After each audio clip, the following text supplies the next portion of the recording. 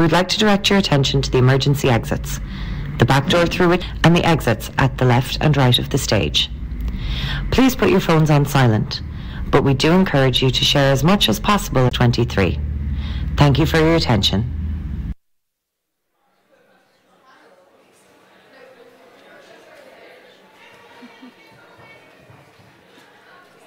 Hi everyone, I think we might have to wait a couple more minutes because one of our panelists has gone AWOL.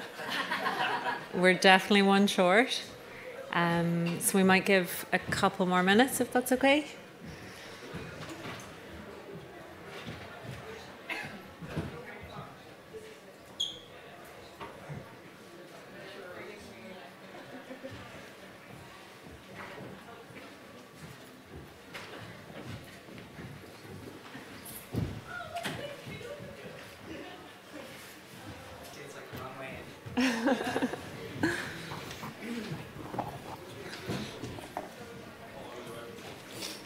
We'll just give it another couple of minutes to let people come in.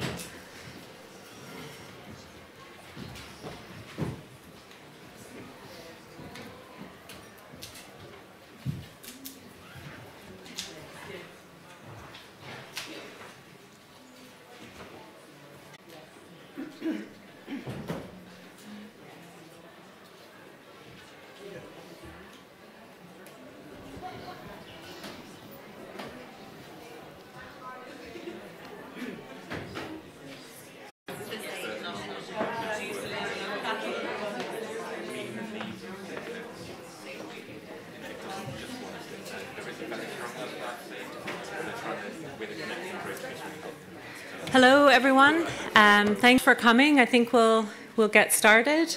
I'm Katie Lowry and I'm from the Creative Europe Desk Ireland Culture Office in the Arts Council, and I'm delighted to be here to introduce the Building Partnerships panel. I'm going to quote, as my colleague Aoife Tunney did at our reception, Kim Cook again, where she said, "It's a matter of scale and not intent," and I really think that epitomises partnerships. And through my work in the Creative Europe Desk, this is a theme I'm really passionate about and comes up again and again. And I'm really excited because I think no matter the kind of size or capacity or scale of your organised partnerships bring up, really are kind of the same. That's what I'm hoping. Stay on message, people. So we have Kath Gorman here who's going to chair, which is fantastic. And we have Andy from, I'm just a... Curated Place, who's here with his colleague Ciara, who I hope is in the room, I'm not sure, and then Gerardette from Meath County Council. So I'm going to hand over to the panel, and I'm really, really excited to hear from you all, and hopefully some of you in the audience as well. So thanks very much. Okay. So thank you. I'm Kath Gorman from Promenade, so it's great to be here this morning. So we're going to kick off essentially by each of the different organisations just to sort of share essentially some examples, quite diverse partnerships that they've developed in terms of their own festival making and their own festivals. So first of all, I was going to ask Ashley from Babero Festival for Children, International Festival for Children, just to talk around. You had a number of partnerships, particularly with the University of Galway, with Moonfish Theatre and Creative Europe as well, numerous Creative Europe projects. So just, yeah. To share a little bit, and then we'll, after we've heard from themselves, we'll go into sort of conversations, and then there'll be opportunity for a Q&A as well, questions from the audience. I'll go up here.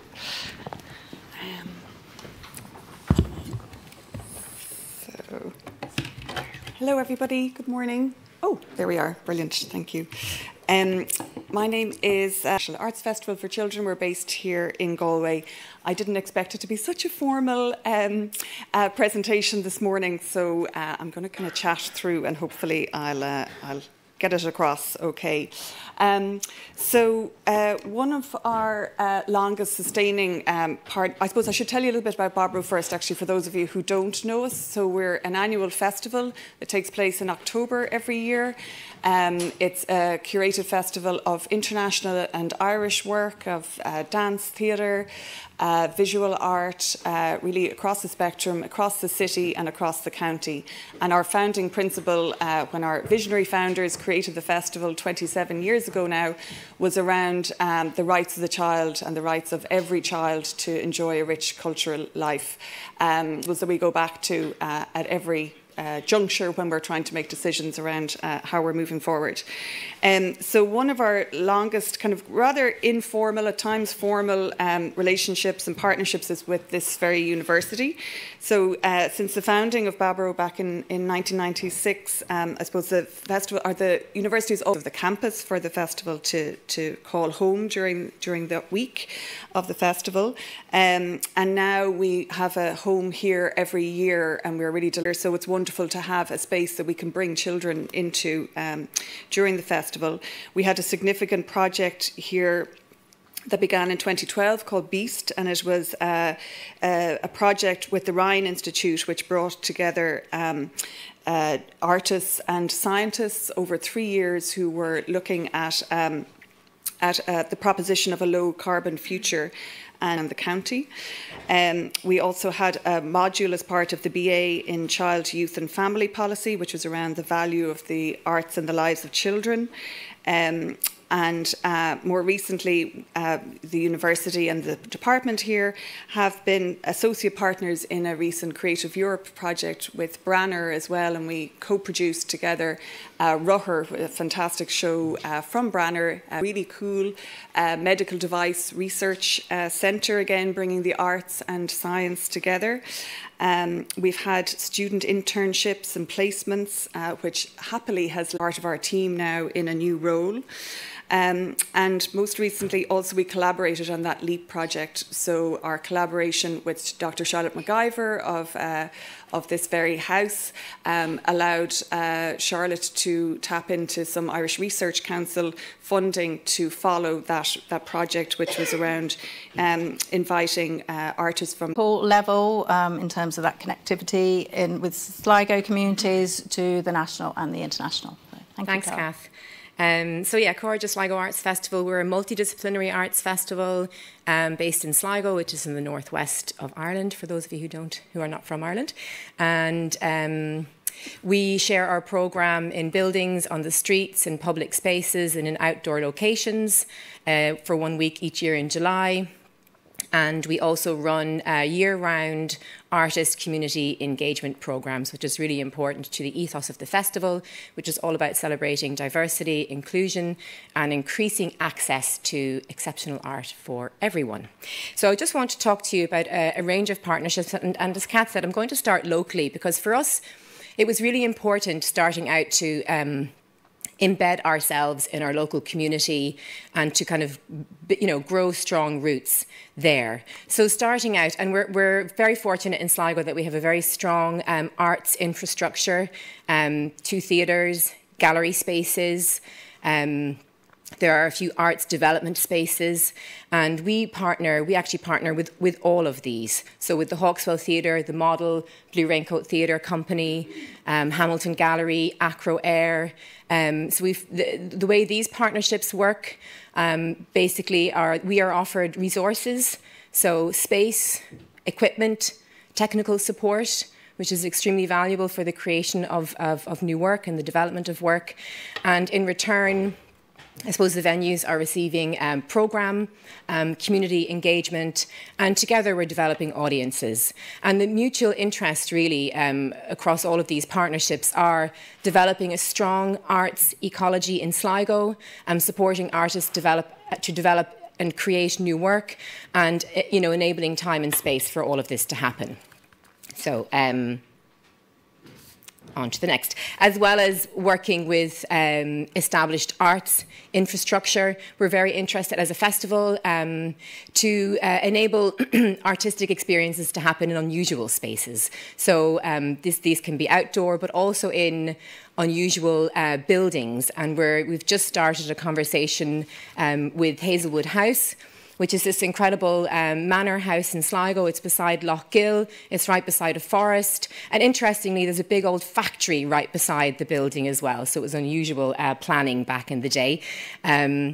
So a company is recent. It's a whiskey distillery now, and so we're discussing ways in which we can partner to enable artistic work to take place there. They're very interested in embedding themselves in the community, and we're very interested in bringing audiences and artists to imagine what we can do in this fantastic space. The fact that they're creating whiskey is just an aside opportunity for everybody, and obviously a partnership we want to make work. So outside of these place-based or buildings-based resource partnerships, because we work year-round with various community groups, we're very interested, obviously, in developing strong community relationships. So 2 examples of work that we're doing in that area. I think in 2003, there was a centre opened up in Sligo for asylum seekers, and it was very important to us to reach out and to meet new communities who have moved to Sligo and who are going to make Sligo their home. So, so in partnership with Diversity Sligo, who were a support organisation, and together with the Hawkswell Theatre, we started reaching out to Globe House, which was the centre, with taster art workshops for people, just to say, you know, come and see what we do. Is there anything in particular that you like? That started actually in many ways in 2006 through a food art project, and continued on until we started working with Broken Talkers, who are a fantastic theatre company based in Dublin. And between 2017 and 2022, we formed a group from Globe House and from the Sligo community to create a piece of theatre, and then we went on and we made a short film. So that's just an example of how long it actually takes, I think, particularly to reach out to new communities and to develop a relationship with those. We're also currently working with Sligo Traveller Support Group and visual artist Seamus Nolan, to explore. Currently, the project we're working on is to explore representations of traveller culture in Irish history. You know, partnership with Sligo Traveller Support Group is crucial for us to be able to reach out to traveller communities, because they obviously already have the trust, and we already know that, you know, traveller communities are not coming to the festival. So this is the start of what I hope will be a many-year partnership in working with travellers in Sligo. So nationally, we partner with festivals. We have strong partnerships with Clonmel Junction Festival and with our partners in the Northwest Errigal Arts Festival. So together we co-present and we collaborate on the co-production of work. And for example, this year, Errigal Arts Festival in Corja have co-commissioned Lux. They're a landscape spectacle company based in Donegal to create a new coastal spectacle, and the remit was to make work that could work in coastal spaces in Sligo and in Donegal, and that's going to be happening across Sligo and Donegal this July. Together, we are a part of an artist development initiative with ISACS, which is the Irish Street Art Circus Spectacle Network. And they're also fantastic partners to work with, because they're so obviously passionate about developing the street art circus spectacle sector in Ireland. And they're so connected. So fantastic to work with ISACS, with Errigal, with Irish Aerial Dance Festival. And it's a 2-year platform for an emerging aerial artist. So over the 2 years, the artist is working with each of those organisations and is offered time and space and expert mentors to develop their skills and eventually to develop new work. On from that, we have also, most recently, I think many of you who were in the rowing club perhaps last night, met Aoife and Mark Carey of Twisted Lane, who we are also very keen, we are developing a relationship with and looking forward to working with them over many years, because as you can see, they have ambitious plans. And so together with Twisted Lane, with the help of ISACS and Promenade, which is Kat's organisation, which is really a resource organisation and a support organisation working with artists and arts organisations to facilitate work to happen in kind of outdoor settings particularly. And Kath, you can probably talk better about that. But so again, Lucy and Kath are very connected internationally, and we are really only starting to work internationally, and it's something that we're really interested in doing. So together with their support, we applied to the European Festival Association. It's the EFFEA, the European Festival Fund for Emerging Artists. And we were successful in that application. We're partnering with Passage Festival in Denmark, with Ural Festival in the Netherlands. And since the application, another festival has come on board. It's Inside Out Festival in Dorset. So all of these festivals are really interested in creating work on the street and in outdoor settings. That is our mutual interest in supporting the work of Twisted Lane to create work in a forest setting. And the very initial sharings of that will be at Corja this July. I'm done. How did I do? Time-wise. Thank you. Thank you. Thanks, Tara. I mean, already coming from both your presentation and Ashlyn's, it's this thing around partnerships that they really do take time. I think, actually, I know that's something you're going to talk about now, Andy, as well, in terms of some initial sort of seeding, how some of those projects started to then become Creative Europe projects as well. So over to yourself, Andy Bryden, Creative Place. Thank you. It's lost the fonts. Never mind. I'm going to talk to you about what we do as Creative Place. Creative Place is a company I established in 2011. Been doing projects. I've been doing projects as Creative Place for a couple of years before that. And so I want to speak to you not just as creative director, but also as an organisational owner, a business owner, who I set out to try and make a stable financial existence for artists as well as a creative one. Because I think at any layer of the creative practice where money isn't discussed, you're not creating a strong partnership. So rule number one of creating strong partnerships is talk about the money early, understand the financial position of your partners early, and understand your own financial realities early. I was invited to the panel, at least in part, on the strength of our history of running and leading Creative Europe projects. We're just about to go into our 6th one, hopefully, if we get sign-off on that in September, which will connect Ireland, Iceland, and Cyprus as core partners.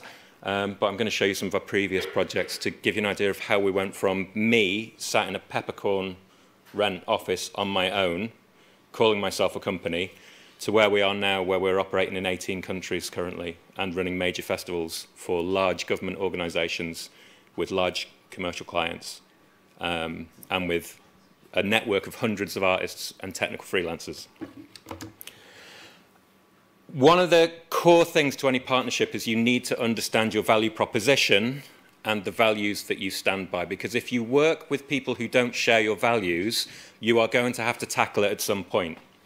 Particularly for any of us that are raised and kind of nurtured by the arts infrastructure, there's a language and an assumed value proposition shared between all of us that does not exist in other industries. The fact that you value the work of your artists does not mean that your clients will, even though they want to buy it from you. If anything, you need to get really aware of and wary of salaried people asking you to come to meetings for no money, and the phrase, "can you just?" Because there is a massive assumption that everything that we do, everything that artists do, exists as product, and there is very little value put on process by people that really should know better, by people that are commissioning events, by people that are leading events and holding budgets for major artistic interventions. Many of them, you know, we work with loads of local authorities where we'll have a council cultural lead who's been doing the bins for 30 years, and they just get given a brief. So you need to educate your client at every point, and that means you need to understand your value proposition, you need to understand how your organisation functions, not just your creative practice. This is what we've come up as our mission statement and our value proposition. So Creative Place sits at the centre of artist, place and audiences. And we activate each of them through experiences, through developing professional practice, and through working with community and developing community and making opportunities. At every point where these black lines intersect, What we want to do is increase value for everybody we work with. So we see ourselves as a multiplier of value. So if we're getting money from the Arts Council, we want to make sure that we're bringing in commercial money to that so that we're multiplying their investment. Similarly, if we're bringing in commercial money, we want to make sure that we're getting the best artists possible that cannot be bought with money alone because their value is coming from their practice and their process. But that means at every point when we're developing professional practice, we're also developing partnerships upwards to the people that are paying us and educating them in the process that everybody we work with has to undergo.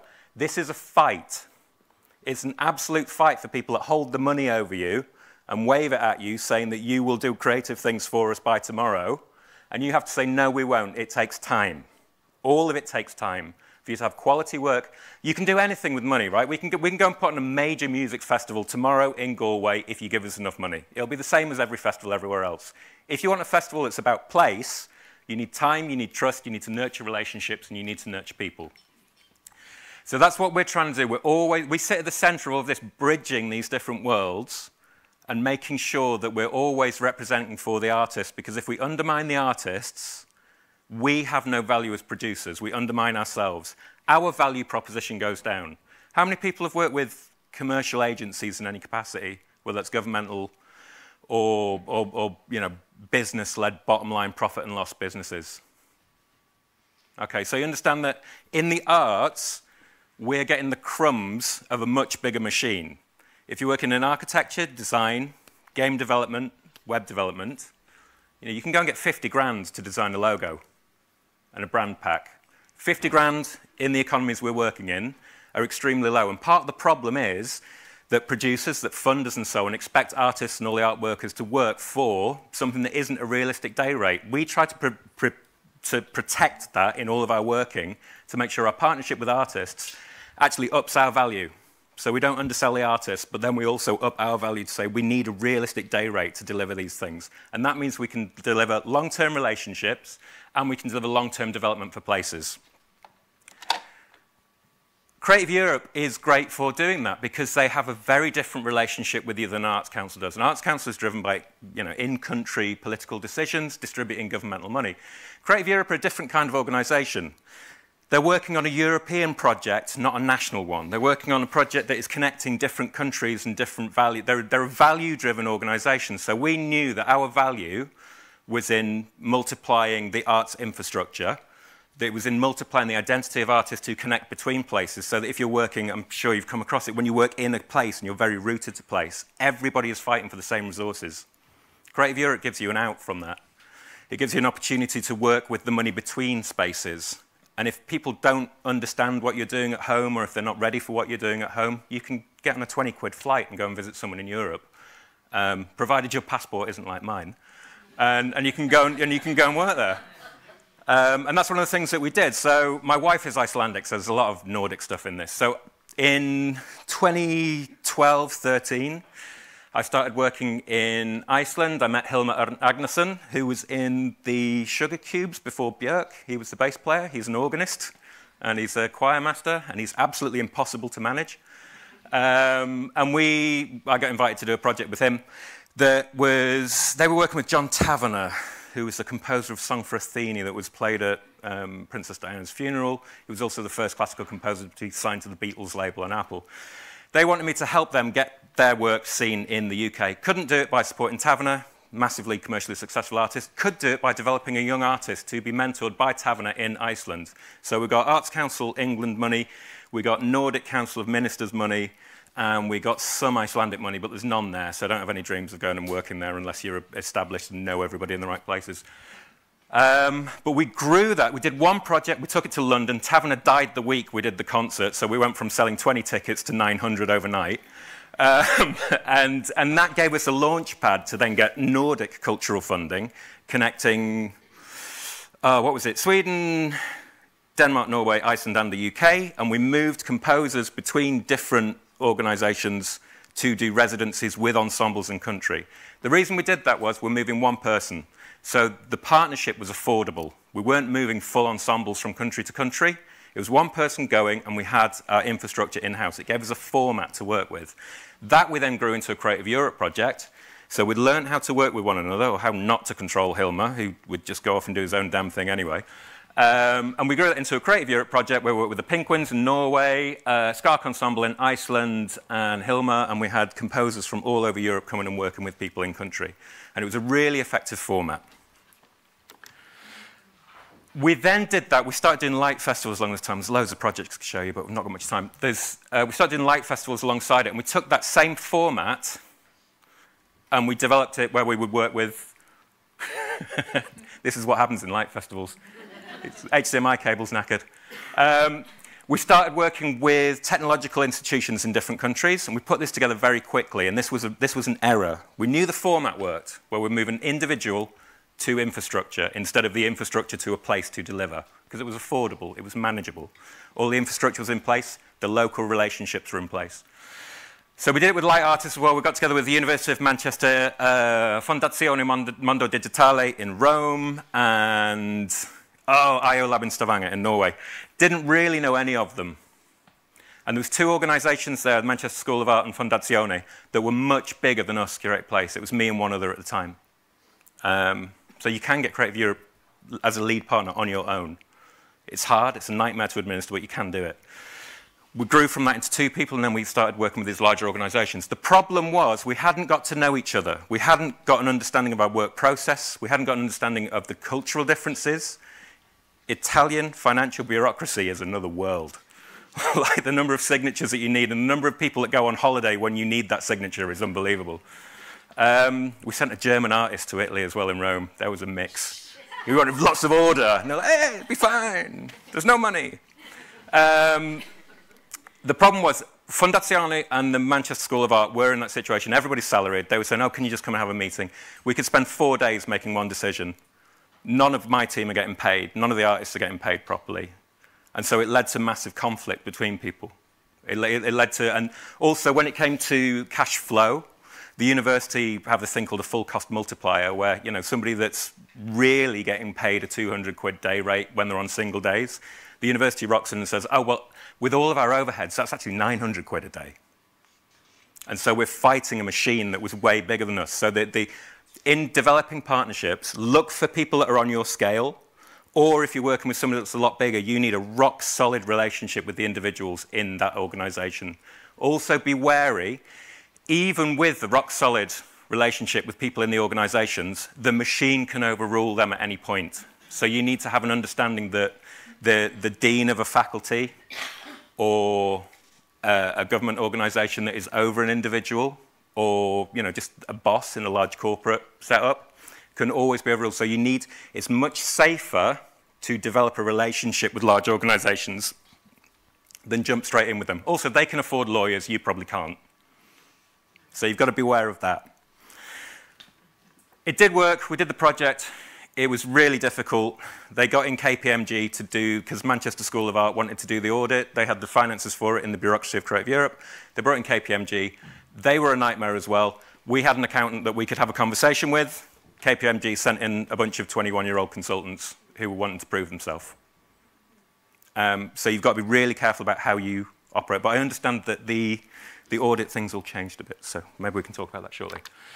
Nonetheless, undeterred, after a very difficult project, we got money for the 2018 European Year of Cultural Heritage. We went back to our smaller country partners. We established relationships with artist organisations of a similar scale to us, and we implemented the same format again.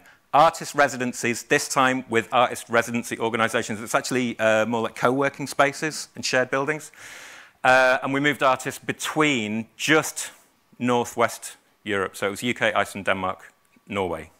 This wouldn't normally work in Creative Europe because the connections between those countries are already quite tight. It doesn't add to that value proposition of the European project of connecting new places and people.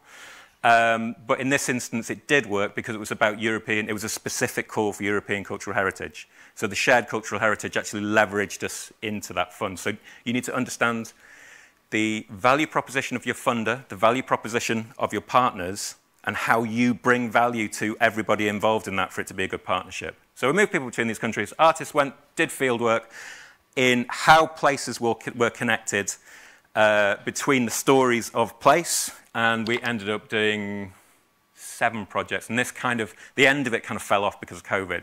So there was one project that was unfinished. One of them was Dr. Maggie, who's at the top there looking at her projection on one of the buildings in Hull. We worked with the University of Hull with an individual rather than the institution.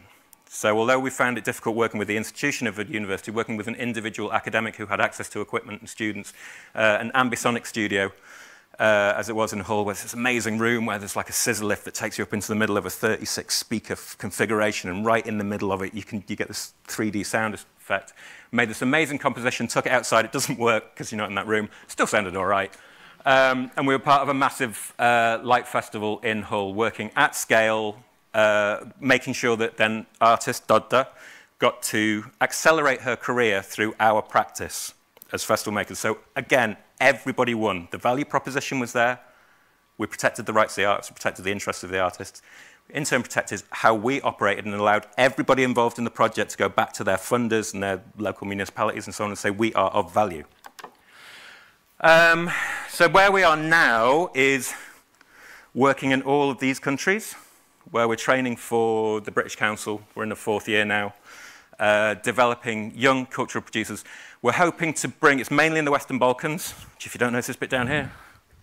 And we're starting to bring the producers that we're training there in this kind of language of value proposition, finding good partnerships, building good partnerships, but also in the tools of how to manage a project in the same way, administratively, to make sure that that partnership, the creative partnership gives given freedom, the operational partnership is all on a level where people understand how to work together.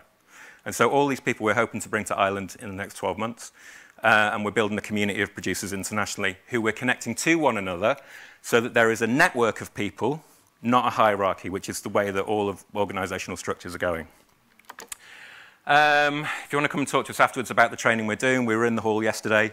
We've got loads of information we can give you about how to develop practice to run good partnerships. And myself or Kira can talk to you about that. And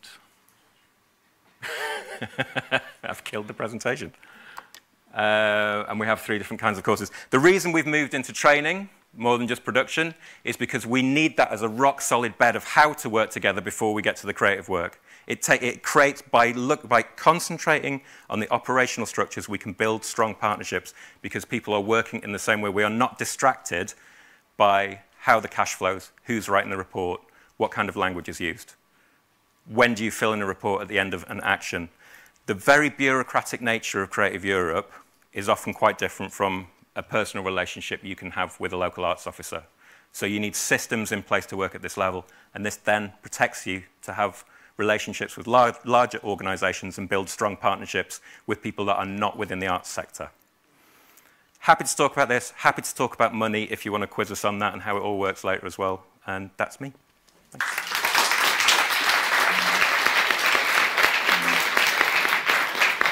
Thanks so much, Andy. I mean, already I'm hearing loud and clear that importance of having shared vision and values in terms of the partners that you're working with.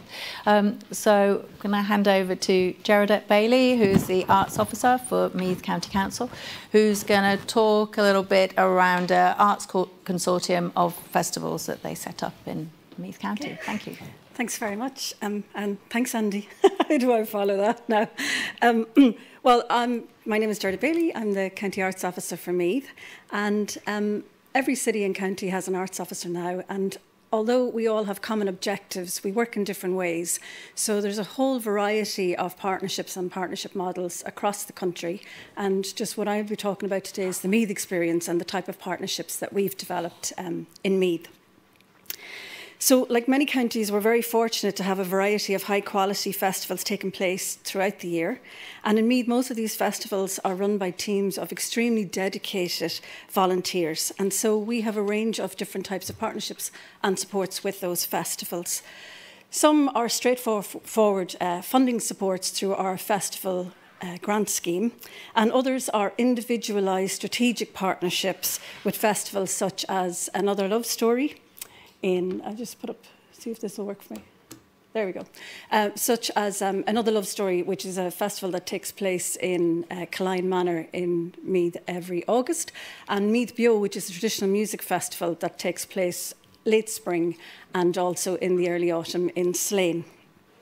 But this morning what I was going to talk about a little is to tell the story of Kells and the relationship that we have with the 3 festivals in Kells. So the county's 3 main festivals are based in Kells, and they're the Hinterland Festival of Literature and Arts, Kells Type Trail, which celebrates topography as an art form, and Gugaffa International Documentary Film Festival. And these festivals are core creative partners in the Kells Creative Placemaking, the Bigger Picture project, which some of you may be familiar with.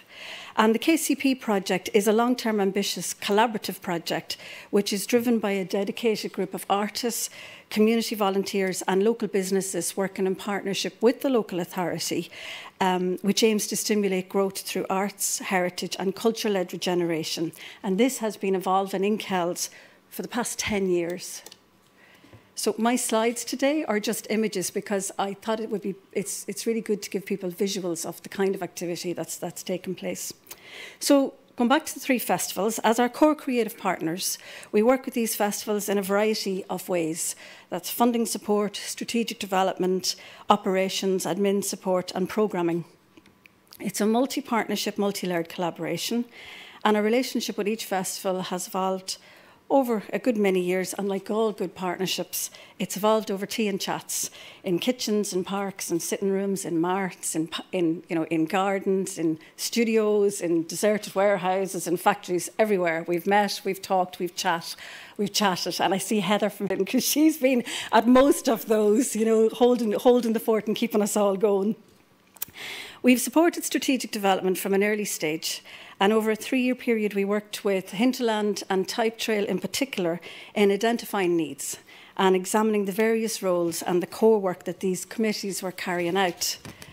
This was with the assistance of 2 consultants that we brought in, Aisling O'Brien and Janice McAdam, who facilitated a series with the festivals, a series of sessions with the festivals. And this was an important exercise in placing a value on the work that people were doing, and by naming the work and naming it in an artistic capacity. It was also important to recognise the broad scope of the work that was being carried out and the various roles within that, and it also put words on the needs. The Kells festivals work really well together. They assist and they support each other, and they're led by an extremely dedicated group of volunteers with community development, community engagement and community connectivity at their core. And what the sessions with the consultants showed us, and importantly evidenced for us, was that there were common needs across the festivals. And so the idea of a festival consortium was examined as a means of clearly identifying those common needs and seeking ways of addressing them. It was very important, though, that in doing that each festival retained its own independence, its own unique identity and its own branding. So we supported the festivals in developing this and in making what was a successful application to the Arts Council under the Capacity Award Building Scheme. And this funding enabled committee members undertake a very detailed workshop and mentorship programme in areas such as strategy and planning, production, health and safety, digital marketing, volunteers and PR, funding, and specifically for Gugaffa impact distribution. I have to say the committees and the committee members have put a huge amount of their own personal time into this, and they are volunteers and everybody has another job. So a huge amount of dedication and commitment has been shown with a focus on sustainability and growth for the future. There are some tangible and some intangible results: relationship building, networking, professional development. And we now have a series of reports, which I know we all dread that word, that there's another report, but they're actually very useful to us in terms of putting things on agendas. There's a series of recommendations and visions, and it's really good for the relationship in terms of us being able to get those then embedded into programmes and embedded into policies because we have the evidence. It's important for us to note that we're only one of many partners that each of the festival have. They have a whole host of other partners, local, national and international.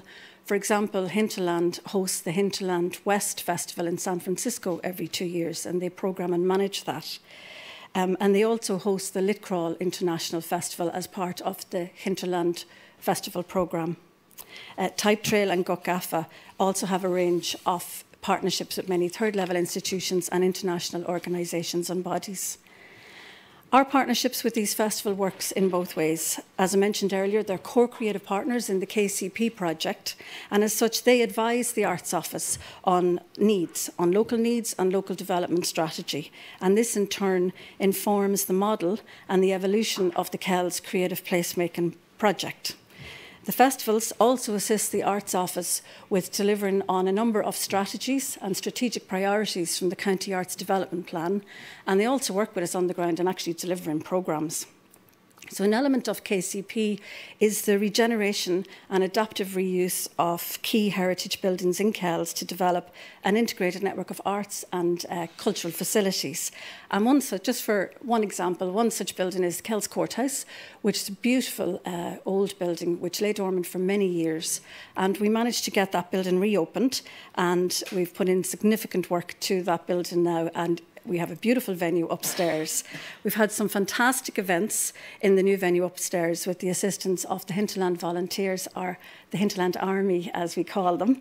And we couldn't have done that without support. Their support, they provide box office and front of house support. So it's a two-way stream. And Type Trail, who help with the distribution and the PR for each of these events. So just to finish up, our partnership with the Kells Festivals through the consortium, it's evolving and it's ongoing, it's organic, and it's not set in stone. It continually changes depending on where we're at and where they want to go. But most importantly, it's based on what the festivals want and what their vision is and where they would like to see themselves in 5 to 10 years' time. So, thank you.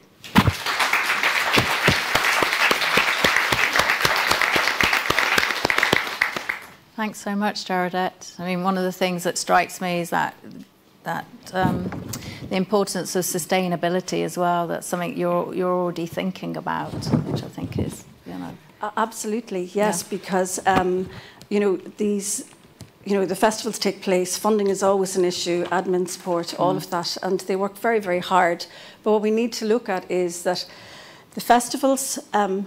We need to be able to provide the scaffolding for the festivals in terms of they know what they want, they know where they're going, they have a vision for the future, and they know what their strengths are. And we need to recognise, as the Arts Office, what those strengths are. And rather than creating systems whereby they have to change the focus of what they're doing to fit what we need, in terms of admin and accountability and support, that we discuss it with them and try and form a partnership where we can provide as much of that support as possible so that they can focus on what their own strengths are, and that's the nature of the partnership. It's not us coming in with, there is an awful lot of accountability, there is form filling, there is things to be done like that because we're all accountable, but that we don't make the system too onerous and that we concentrate on the strengths rather than those other areas where we might be able to provide, frameworks to assist. Yeah. And on an international level, say, directing perhaps to Ashlyn or to Andy, is in terms of those Creative Europe partnerships, which would they, in your sense, you have built those relationships and then they go on and on over time, perhaps? They sort of, move into something else, do you think? Is that, is that in your experience?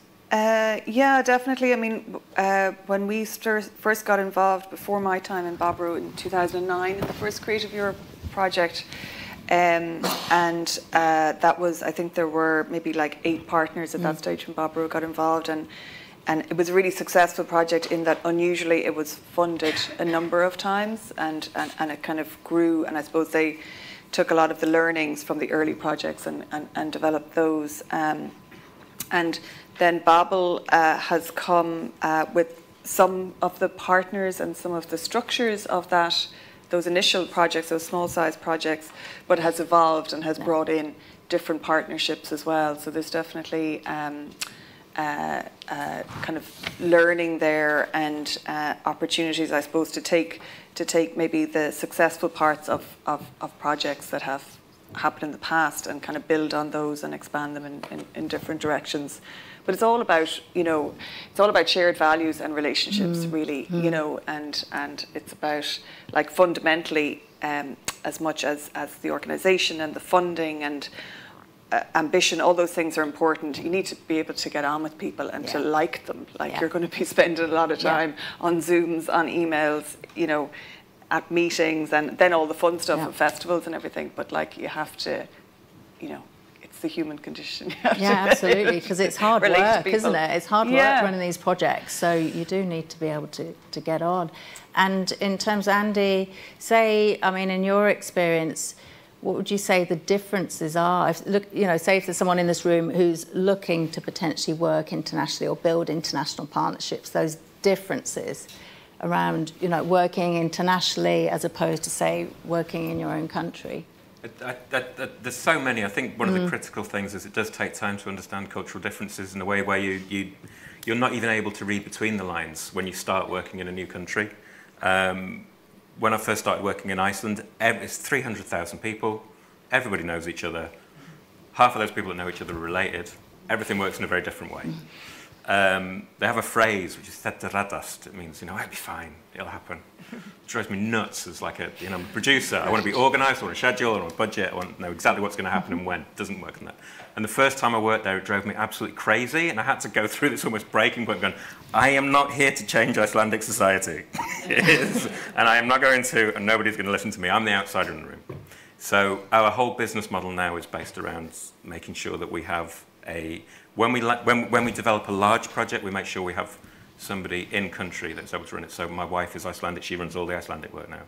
Kira, who I work with in Ireland, runs the office here from Waterford. Alison's our producer in Scotland, where I've been working for 15 years, but having a local person who is on the ground building connections in the local arts ecology that then us as a company in this distributed network are able to multiply is really important. When we get over to the Balkans and you know, for what they call wider Europe, in sort of diplomatic circles, it gets even more complicated. There are people there that write blogs who are threatened with death for publicising a film that doesn't meet moral standards. You know, you come home and you kind of go, we're worried about who's got the local funding, and it really puts things in perspective. So you can't just, you can't enter into a territory and expect to, you can't take the same expectations with you. You need to go in with a kind of child's mentality, I think, to make that helpful. I see it as like dating. Like, you know, you go in and you try a few small things first, and then you might decide to carry on with the relationship, or you might decide to run for the hills. Yeah. Thank you. And Tara, you were talking in your presentation just around that sort of value around sort of resource sharing and things like that. And I mean, you know, because sometimes with partnerships, cash doesn't always change hands, you know. How are those, in terms of those sort of resources, whether it's time is a big thing, isn't it? Yeah, it's well, I think the kind of the signifier of a partnership that works really well is, you know, if it continues, and if you're actually able to discuss the things that you felt worked really well and the things that did not work so well and the things that you want to improve on. And if you're an organisation who's perhaps, like you say, you know, producing, working with the artists, perhaps, you know, applying for the funding, and you're working with a building who is providing you with a space and with the support and with the equipment, you still, and it's like Andy mentioned at the beginning of his presentation, you know, talking about money, and it's kind of interesting because I think, maybe I'm wrong, but I think Irish people, well, me, find it hard to talk about money. It's difficult, but it's really important. And then it's also really important to put a value on what is the value of my time in organising, what is the value of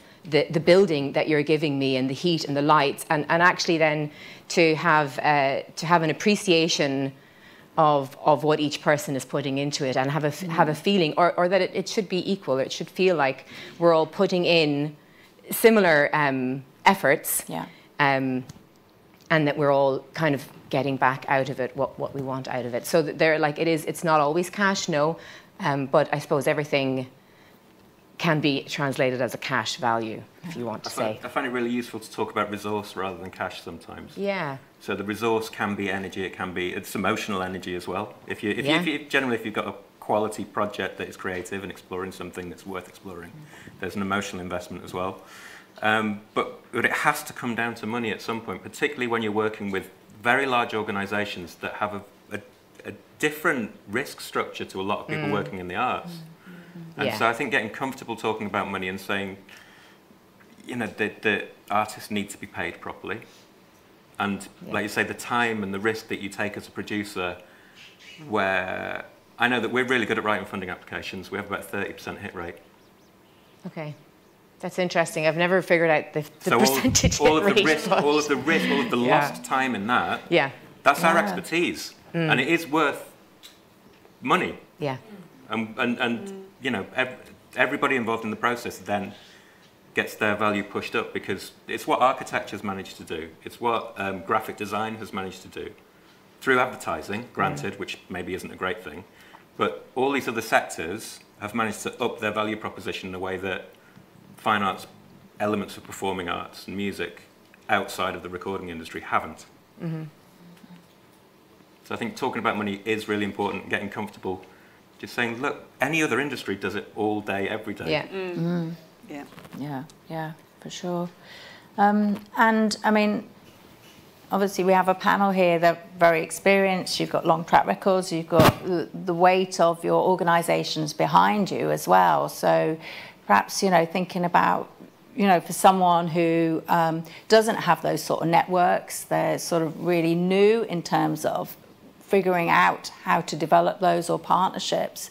I was thinking in terms of local authorities, Gerardette, and the role they have in helping the arts ecology and people in terms of networks and supports around that. So it's all about connections, isn't it? You know, and networking and finding out what's already out there, who's doing what in that field, what artists are out there, what groups are out there, what organisations are out there, and widening the net.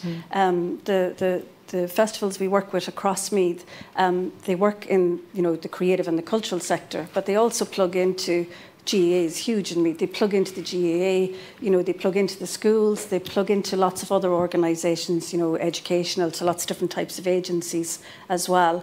And they create ongoing activities throughout the year so that the festival doesn't just happen, you know, at one time, then it goes away and then it comes back again, you know, like say, for example, Hinterland and Type Trail, they work, you know, they programme throughout the year, they work with organisations and groups throughout the year, and they're capacity building by doing that, but they're also plugging in then to the expertise and the resources of those other groups as well. So what we do in the Arts Office is we have a number of new festivals that have actually started up since COVID, and what we've done with them is just sat down and had a chat, told them what we can, you know, what we can provide, you know, what level they can come in at in terms of applying for funding to us, what organisations are already out there, and then we've made calls to a few organisations and groups and asked them would they be willing to come in for a cup of tea, sit down and have a chat.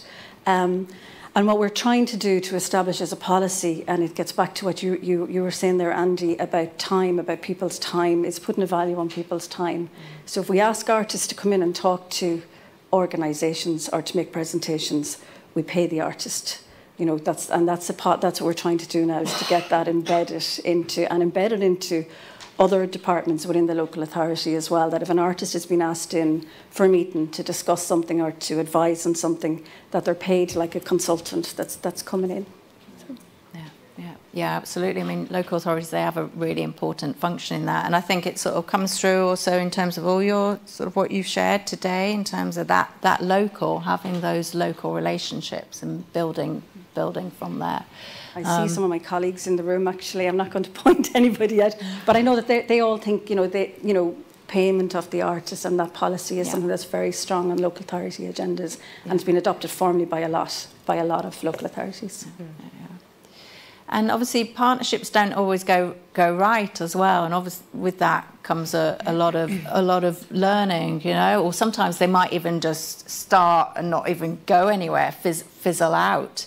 I don't know whether any of the panel are willing to share, you don't have to name names, anything where, you know, perhaps it didn't quite go right, or things that you've perhaps learnt as well that could be useful for our audience. Well, I'll just say, Andy mentioned cultural differences, and this is why it's so important to bring time to developing partnerships. And so this is within Sligo when we're working with new communities. There are huge cultural differences there, and it takes time to kind of learn learn each other's behaviour, learn the in between, the what's not spoken, and really respect each other and respect each other's differences as well as our similarities. So it's not that anything necessarily went wrong, but there definitely have been moments where, I mean, this is a silly example, but we were working with a group of people from Globe House, and they were from different African countries, and we were rehearsing, and we put on lunch during the rehearsals, and it was all this fabulous vegetarian and vegan food, and which we thought, this is the way to go, of course. But the group were insulted, actually. They're like, where's the meat? And how come you're expecting us to work all day rehearsing, and where's the meat? So we learned very quickly. We're like, okay, so don't assume that because we think this is whatever, more environmentally friendly, etc., to offer a kind of, it's actually going back to food. Somebody mentioned food yesterday and how important it is. Yeah. So, just it didn't necessarily go wrong, but it's about actually being able to learn about each other and learn about what's important to you as a cultural value, and It's when you're building anything, particularly if you're working away from where you have long-standing relationships, things will go wrong, and it's being able to manage that failure that's really important. Yesterday there was that phrase of rage quit versus sage quit. Oh, it felt so warm and fuzzy. It sounded like people getting fired. But and I think there is something really important in learning how to exit a relationship well, and knowing when to exit in that sage quit kind of way, where you do have the power to walk away from relationships. We're constantly fighting with people, right? But I think when we get to the point of delivery, we spend about 80% of our time saying no, because we need to lock down a project for it to be creatively successful for everybody. It is our job as a producer to protect the creative space at the centre of any project, and to stop that creative space expanding. Because every artist will come to us, when we're doing those big projections, every artist will come to us and say, oh, I need the newest projector. So, no, you don't. You need one that's good enough. And so you've never even seen one of the new projectors. Or if we're working with people outside the cultural industries, they will have different measures of success. So if you're working in corporates, it's profit and loss. If you're working in tourism, it's heads in beds. If you're working in local authorities, often it's education, health and well-being impacts, and so on, and that's going across the board. And so you need to be able to have those difficult conversations, and sometimes you need to be able to stand up and say, I'm an artist, I don't do that. But that doesn't mean storming out the room. It means having a conversation, saying that this is why I need to stop this. Also, never drop a project in the middle of it and just walk off, because you won't work with those people ever again. But you complete your work and then you can exit gracefully. And that means that you can also then have more weight in the conversation moving forward. So it keeps coming back to time, it keeps coming back to investment, but fail practice. Yeah, absolutely. Yeah, it is. It's where we learn, isn't it? I think back to all the things that I've, mucked up. Yeah. So I was going to open out to the audience now, just to see whether there's any questions. It'd be great to hear from yourselves, and any thoughts or questions for the panel at all.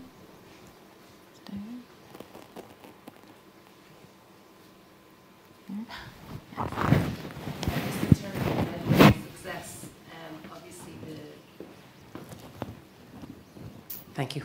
In terms of measures of success, I'm trying to kind of look at the synthesis of partnerships as opposed to the way they're kind of built up and broken down.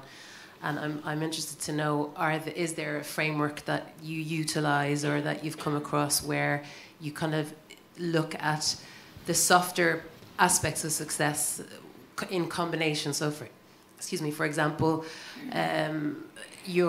because obviously sustainability is a big one at the moment, but it's also about sustaining relationships and ensuring that the likes of well-being, the softer outcomes. Are there frameworks that you've come across, or are those things that you even consider in your measurement of success as producers of events? I think everybody considers them. There's never enough resource to do it properly outside of academia. To measure those soft impacts, you need longitudinal studies over many years, and you need a baseline that doesn't shift, which, in amongst the politics of arts funding, it shifts all the time. So the idea that artists individually and individual projects that might be running for 10 grand can do that is a nonsense, and it's something that should be pushed back against. The only way you can get meaningful figures out of that isn't a useless survey put in front of people as they exit a theatre or an event is by working with, it has to be put back on the agencies that are trying to achieve those ends, not on the artists for tiny amounts of money. Because, you know, a data set to be statistically relevant needs to be over 1,000 people for a country of this size, or even for quite small populations. And then it needs to be analysed by professionals, not by people reading through a bunch of reports and going, a few people said they liked it. It's nonsense. So, in answer to your question, are there any frameworks? I think it is looking towards academia and saying that my response to most of those asks from funders or partners would be, our element of evaluation is so limited for what you're trying to achieve. Let's have a look at what your measures of success are and how the bigger structures are in place to meet that, so that we're not duplicating or wasting your resource. Because us doing a survey at the end of an event, which 5 people might answer, most of whom are going to be angry about it for one reason or another, because they're the only ones that are going to stop, is a waste of everybody's time. Rah. Okay. I'd actually just like to add, because we've started, so in Sligo, kind of a small consortium with Sligo Jazz Project and Sligo Baroque Orchestra, and we've Anne Rakoff is here from Quality Matters, and so they've started a study with the Arts Council and festivals, just to do that, to measure the impact of your festival on your place. And it is difficult, I think, to probably, you know, of course we can all get numbers and, you know, demographics, etc. But the quality, like, you know, I suppose the impact of what you do on the quality of people's lives in your area. So we're only at the beginning of that, and there are, I don't know anything about it, I'm just learning, but logic models, and we're going to be doing this in the coming years to figure out how do you measure that impact. And I think, yeah, it's interesting to do it across 3 quite different festivals. So it's a jazz festival in a school, a Baroque festival, and ours a multidisciplinary festival. But we were talking about it and saying, actually, you know, to really measure the impact would be really interesting, and we're not going to do this because we don't have the resources to, but, you know, if you were to follow somebody over a course of 10 or 20 years, because I talk to people now who maybe came to an event, you know, 15 years ago, and the impact it's still having actually on decisions they've made, or perhaps, you know, paths they've chosen because of the existence of an arts festival or a jazz school or whatever those things are. So, you know, the impact can be tiny. It can actually just change your day, and you know, it can, in a good way or a bad way. And but so measuring them it's a real kind of long-term commitment that takes, I think, time and effort. There's that metric of what you're talking about that ties deeply into the idea of the economy being the driver of arts, and it's not. There's small moments where we've got this weird group, well, not weird group, they're an amazing group. We've got like a handful of Curator Place groupies, right, that have come to one event, and they might not come to many of our events, but we keep talking to them because one event had a profound impact on their life. But it's in a way that happened to them, not to a data set that can then be extrapolated. The qualitative experience as opposed to the quantitative. Because in a lot of these events, like what you're saying, you know, we're so profit oriented, and naturally money is often top down, and so there's directives. And whereas if we can put a handle on what the qualitative experience are to some kind of measure that allows for events to say, okay, we have a very high soft value success, not necessarily huge profit success, but our soft value success has this kind of social capital, if you like, rather than... The language in charity sector at the moment and in innovation is all shifting from these kind of market-led measures that can be extrapolated, driven by social media success, driven by manipulating vast numbers of people, to how do the arts retain a value in the creative practice and creative practice experience through human interaction, through skills-based interaction that are about problem solving and about relationships rather than what's threatening all of creative practice at the minute is generative AI. All generative AI can do is take what has happened before and remix it. Where our value exists is in the future, and what hasn't, the relationships that don't make computational sense, and emotional relationships. And so shifting the language from one of, we stopped 300 people going to the doctors because we had a positive impact on their well-being, we need to change the conversation to be one that is more about, we allowed a new generation of children to operate in a society that is no longer hierarchical, it's highly networked and being manipulated from some quite dark places. And it's in the artistic, our value proposition needs to be one that is connecting people, not connecting markets. Yeah, I think that's the crux of where, like, the future, the idea of, for me, what festivals are so valuable for in personal experience as well is it's really about designing these kind of regenerative patterns of relationships and how, for example, I learned something at a festival that I'd never experienced before. I'll go away and I'll spend time developing it if it connects with me in that way. Like what you're saying, Tara, you know, you've spoken to people who have come back to you years later because they experienced something that was, you know, we all know the trendy terms transformational, but I think that the idea is that if we have a value where we can say, you know, to actually put a qualitative measure on things, that, like what you're talking about, the relationships in terms of creative practice being a means that really puts us at the center of our world as opposed to our profit-driven world, which is putting us at the top of a hierarchical, so the patterns of networks which connect. And I think festivals are really magic at providing focal points where the patterns in which we connect and the ways in which we connect are liminal, as opposed to I spent €100 and I came away pissed off. I'd look outside the arts for what you're looking for. Something's just come to mind. There's the EIT, the European Institute of Innovation and Technology. They've just established a new thing called the Creative and Cultural KIC, Knowledge Interface Community. I think that stands for. There has been KICs for the last 8 years established at a European level across health, energy, manufacturing, materials, and so on. And the KIC has just been established in the last 9 months. Thank you. Meet me afterwards and I'll give you the details. Thank you very much. Thank you very much.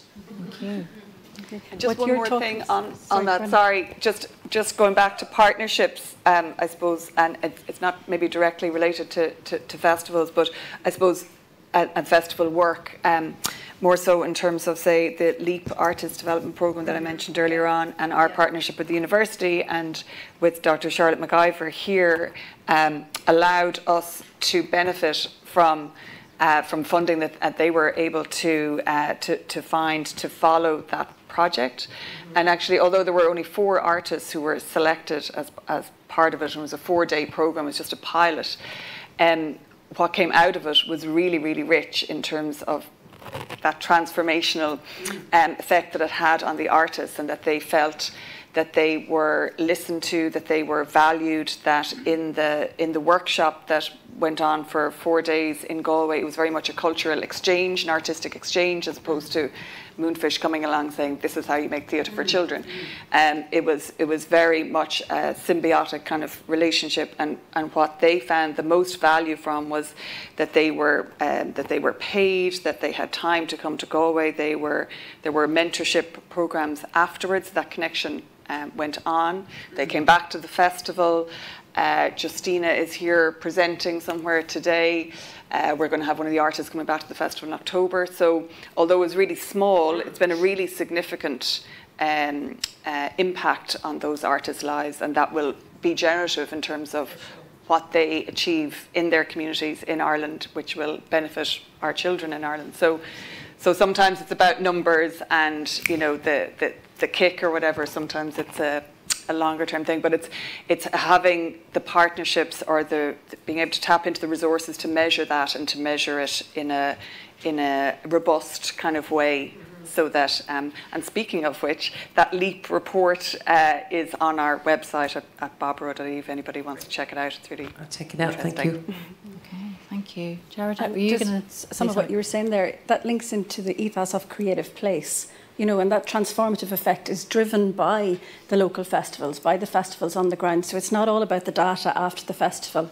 It's about the, you know, what they're driving throughout the year in terms of, you know, community connectivity, community pride, making a place somewhere where people want to come and live, where artists want to come and stay, and just changing the face of a town or a village, because it has such a domino effect, you know, and it's driven by a lot of the time by the festivals. So it's, you know, and that data is, you know, how do you collect that? You know, that's something that over years, you know, you look and you see how a place has changed, who's moving into that place and what the activity is on that ground. And then it is that kind of feedback from people saying, you know, they enjoyed taking part in it, they want to take part in it, the volunteer numbers have gone up. And I mean, Heather's here from Hinterland. I know that is something that's very strong with Hinterland and Type Trail, that the sense of pride and community connectivity that has been instilled in Kells because of the festivals. You know, Kells was quite a, you know, how will I say it? Historic. Historic, yeah. Where there wasn't too much activity, but it had a huge amount of potential. And it, you know, when the festival started getting up and going, it's transformed how people see where they live and how they feel about where they live. And I think that's really important, you know, in terms of looking at impact and, you know, what the impact of certain activities have had on an area. Thank you. Thank you all very much. Okay, well, thank you. Looking for some more questions from the audience? I just have some knowledge from my own experience gathering qualitative feedback. So as I've done 2 quantitative thesis, 1 qualitative, but the fastest way to get the qualitative feedback would be what I'd use in my work practice. And getting feedback from parents from all the online workshops we do with them.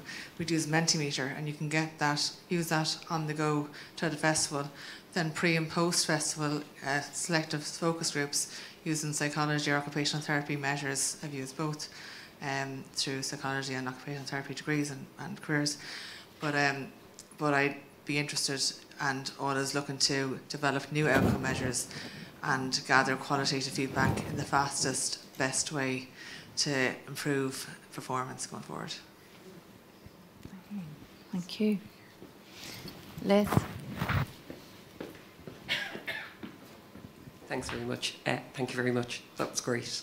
And it was so lovely for you to share with us. There's a huge challenge in terms of, there's an imperative of time with festivals. You're delivering on a date. And yet you need to protect the resource that is at the heart of it, which is the artist and the creativity that they bring. So and it's something I've been thinking about lately, just how do you manage that? And how do you manage that in a way that's reflexive, responsible and agile within the context of ye having an imperative of delivery? Because sometimes the work isn't ready, the artist isn't ready, and things happen. And particularly as we try to diversify and expand and include more people who perhaps haven't worked within those structures and who just need more time and other sorts of resources. How do you manage that? And yeah, that's it.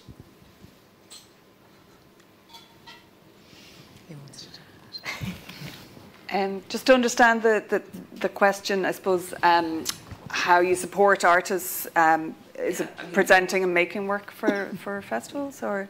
No, yes, but you're working within a time frame. Like, you have the imperative of delivery of your festival is coming, and you're working with artists and providing a framework within which they produce and deliver the work.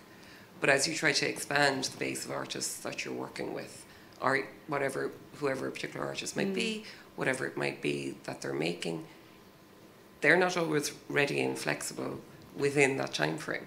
So how do you do that? How do you expand the base, support different sorts of work, support different sorts of artists making work, and yet you have the imperative of delivery? Because sometimes the temptation, I think, for people is to work with those with whom they're comfortable, with whom they know can deliver the work within the schedule, and because your focus is on production and output.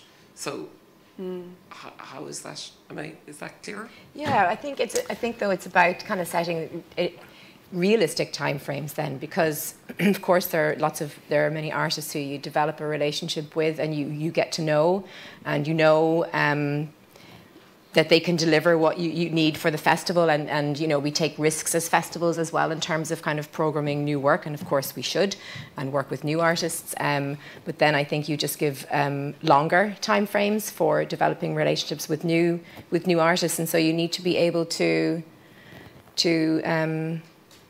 give that space and time, and also to go, okay, well, you know, clearly you don't, it's not that you want to fail or for it to not work out as you had hoped it would work out, but you also need to be open to the possibility that, okay, what might not work out the way you kind of had hoped it work out, and then you learn from that.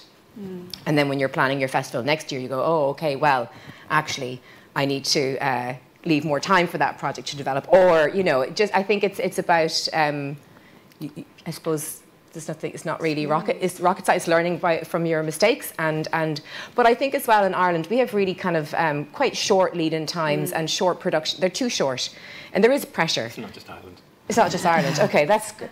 Well, that's not good. That's bad. But we need to be able to kind of change our way of working as much as we can. I think just to be able to go, okay.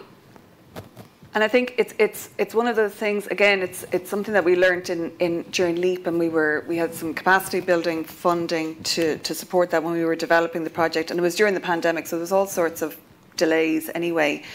But actually, one of the things that we learned was to take our time, even when we were before we were even working with the artists, to develop the call out and to get that right. And we had so many conversations and head scratching and, you know, distilling, I suppose, of what it is that we want to do, and being really clear about that, and say, you know, recognizing that this project that we were undertaking, we weren't going to get everything right. We were probably going to get things wrong, and that's okay, but endeavouring to do it as best we can. And in fact, the process of just starting out, developing the team, bringing in an advisory panel, the comings and goings actually took 18 months when we planned to deliver the whole thing in like 10 or something initially. And I suppose one is kind of building in that time, and even those artists who are coming back to the festival that we're going to be working with, we're working more slowly. And it's like any of these undertakings, I suppose, when you decide to do something more slowly, and the funding needs to come to allow that as well, it benefits everybody. And like you say, we're always, you know, working, there's new production, okay, we've got 5 weeks, festivals happening, boom. That doesn't benefit anyone, actually, really. It doesn't benefit the work, it doesn't benefit the artists, it probably doesn't benefit the festival or the audience. So I think in Ireland we need the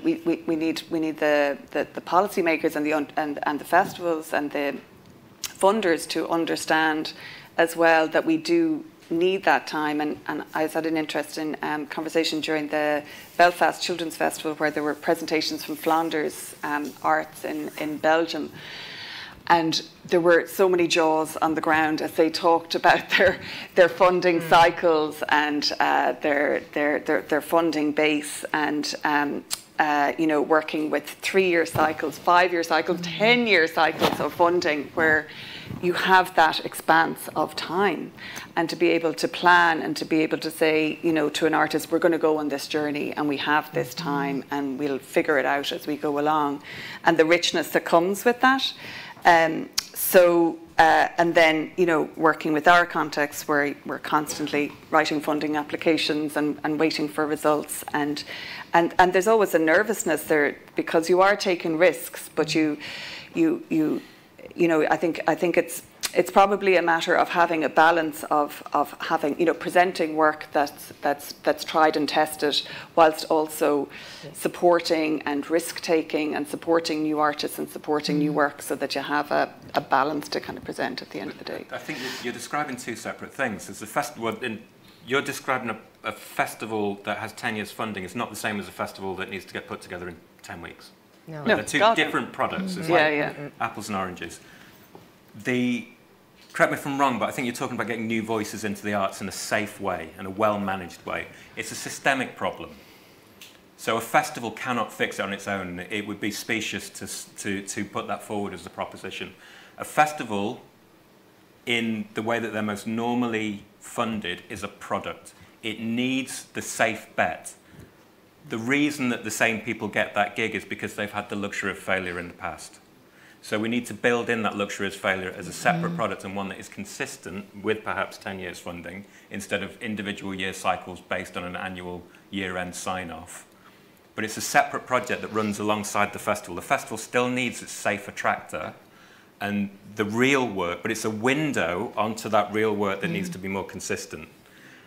They get lumped into the same product and the same funding stream. And all of a sudden you hear about projects that the bottom line sounds like a lot, but the work you're describing to make that systemic shift takes investment in children, very much so that they feel that they have a voice and a place in the arts. That means also changing their parents' attitude towards them being involved in the arts, which can be even harder. And it means then that the festivals need to have consistency and structure to graduate them to that level where they have failed, learnt from it, developed, built their networks, got the resilience and the personal resilience to know when things go wrong. The audience isn't going to know. The audience, you know, there's so many things you can put on a stage that aren't how you planned them. But if you do it well, no one else knows except for you. Your creative ego might be a bit bruised, but those that have made it, I'm sure people that have worked with very established artists and those that are kind of not so established but good at what they do, it's those ones in the middle that are really difficult to work with, because the ones that are really accomplished know that they can get through the difficult crunch points. And then you've got the people that I think you're talking about who have never even had a shot and they're totally learning from scratch. That's the issue we need to... It's two separate projects that can feature in a festival, but they're not solved by the same tools. Yeah. But I think as well, like you're talking, yeah, Andy, as well, within a festival programme, you can have a space within the programme for sharing of ideas and for works in progress, and then you actually communicate that with audiences that, you know, so here's a show, it's made, it's ready to, you know, and here we're sharing something new with an audience, and we'd love to hear what you think about it. And we've started doing that, where last year we would have shared a work in progress. So it's simple, there's no set, there's no, you know, it's just the basic of an idea. And then, so this year we're sharing the fully produced piece. So it's having cycles like that where you can actually get people on board. But that nurtures your audience as well. Yeah. And they understand that the festival is a creative space, not just a place to consume. Yeah.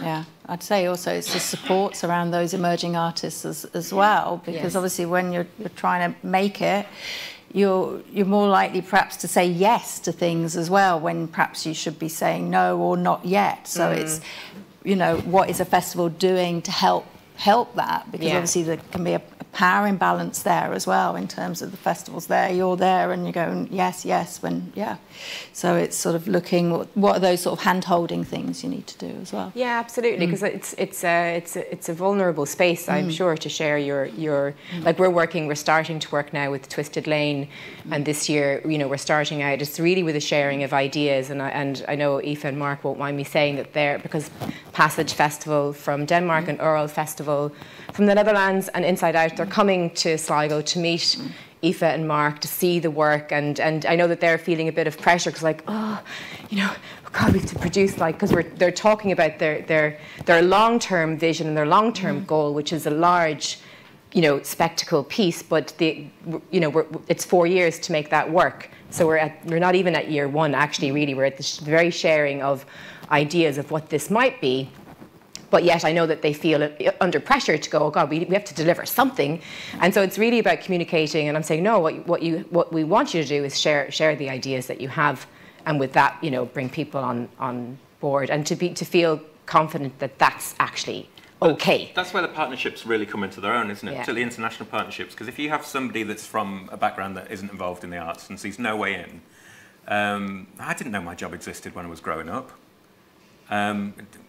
I had no idea how to get into any of it. What was the critical difference was, after I'd got a job in a museum at a volunteer level, which again is a luxury, just being able to have the scope to even consider that, speak the language, look right, sound right, walk right, the whole works. Eventually built up a bit of space, and I got to leave the country. I got invited to do something in the Netherlands. And all of a sudden, if you get out of your bubble, you realise that everyone's making it up. But there are so many people that are in that position that can't even get through the door, that are overwhelmed by the language we create and the closed courts that we create for massively commercialised now. But that story is quite interesting in seeing how do you nurture disenfranchised communities by amplifying their art instead of forming them into yours.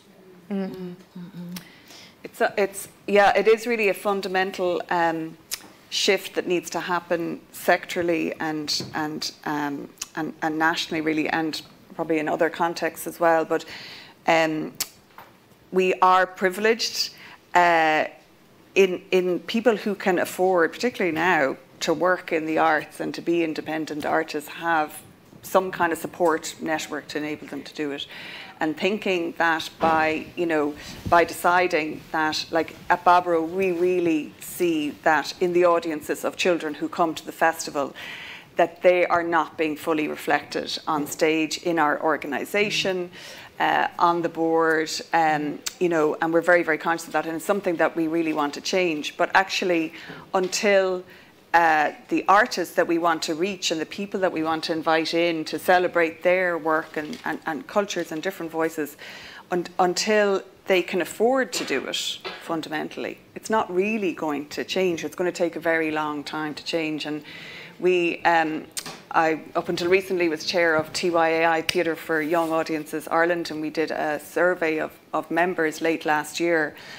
And it was really shocking to hear how people survive or don't in the arts, actually, and the decisions that people have to make. And this is mostly Irish people or people who've been based in Ireland for a while and have chosen this as a career or half a career because they actually have to waitress or do some other job to keep them going. But people deciding on having to make choices about whether to have families, where they can live or not live, because they want to have a career in the arts. So there's a really much bigger conversation around how we change the face of the arts and who's represented on stage, that probably needs to happen. The greatest driver of British arts in the 70s and 80s was the dole. Yeah, oh, for sure. You look at all of that Liverpool players, Ian McEwan, Judi Dench. They all came out of a working class theatre in Liverpool, and they were able to get there because they had the dole. You look at all of the Manchester music scene. It was out of people going to, well, it was out of a lot of drugs as well, but it was out of people going to a nightclub and not having to work in the day because they had the dole. It came out of one group of council housing, the Crescents in the middle of Manchester. How do you fix that with politics? How do you give people the opportunities? It's embracing this. The luxury of failure is the thing that keeps coming back. And policy-wise, I don't know how people at the Arts Council can fight for that with the world we're currently living in. It's a really difficult situation. Yeah. So I guess it's, how do we fix that? Yeah. Got any answers? Yeah, I think we might have to carry on in the coffee break for that discussion. But yeah, because now I know we're sort of slightly over time. But yeah. Thank you so much to our panel for a really great conversation.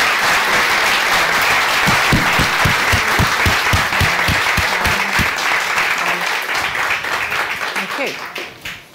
Thank you, Pat, for sharing. Yes, thank you.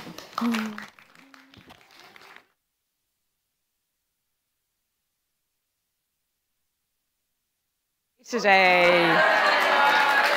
Can we sing happy birthday to Kat, please? Happy birthday to you. Happy birthday, dear Kat. Happy birthday to you.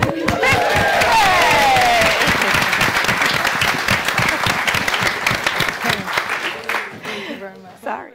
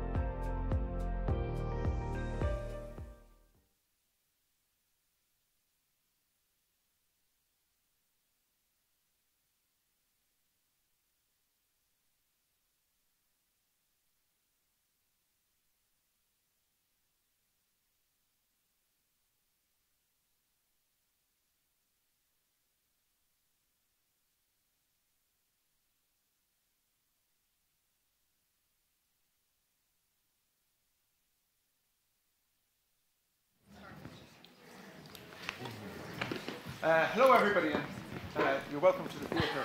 Táisic Galway Fáilte City on Auckland.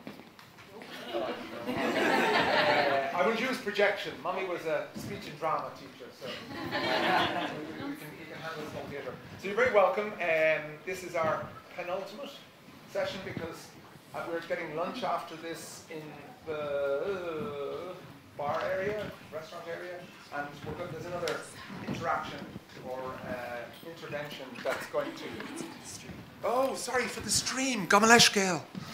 Díomh Galéir.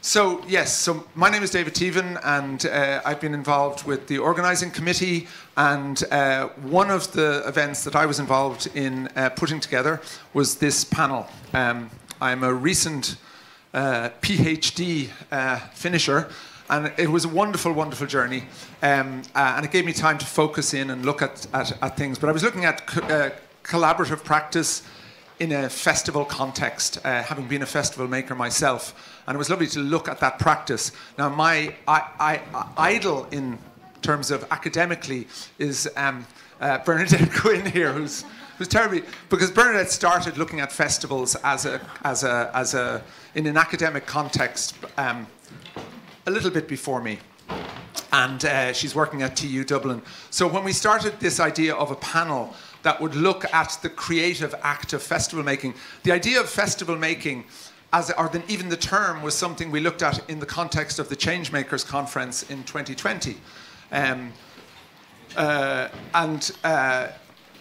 Carl and myself, when I was working with the Arts Council, developed a policy in which that creative act of festival making was recognised for the first time by the Arts Council.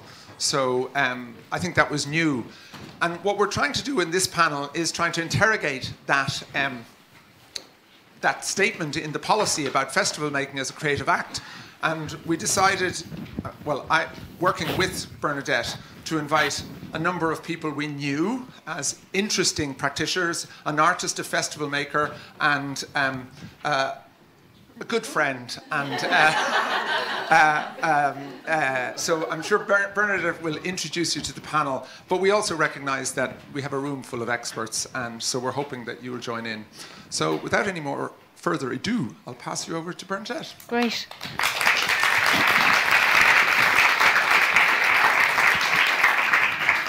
Thanks so much, David, and thanks for asking me to come and facilitate this morning. It's lovely to see so many people in the room. You know, as David said, I've been looking and thinking and being interested in festivals for quite a while now, and we're definitely seeing a shift in the amount of attention they're getting from policymakers, which is fantastic. And as David said, you know, we've got the festival policy now, which is a fairly recent intervention, and we've had the gathering before COVID, and now we've got the gathering of festival people again. And you know, we're really beginning to gain a sense that the sector is you know, really becoming more centre stage, and I see it as an activity, you know, that's becoming better appreciated, better acknowledged. I think that's terribly important. But is it fully understood is a question that I think remains to be answered, and that's maybe what we're trying to do here. So, you know, David talked about this recognition in the policy document, which understands festivals as complex and special in terms of their function as a creative act, and also their specialness in terms of their curatorial role in how they develop artistic programming.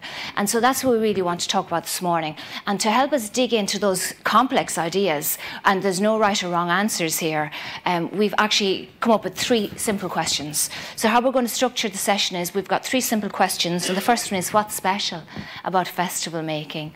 The second one is, what kind of conversations do you have in the making of a festival.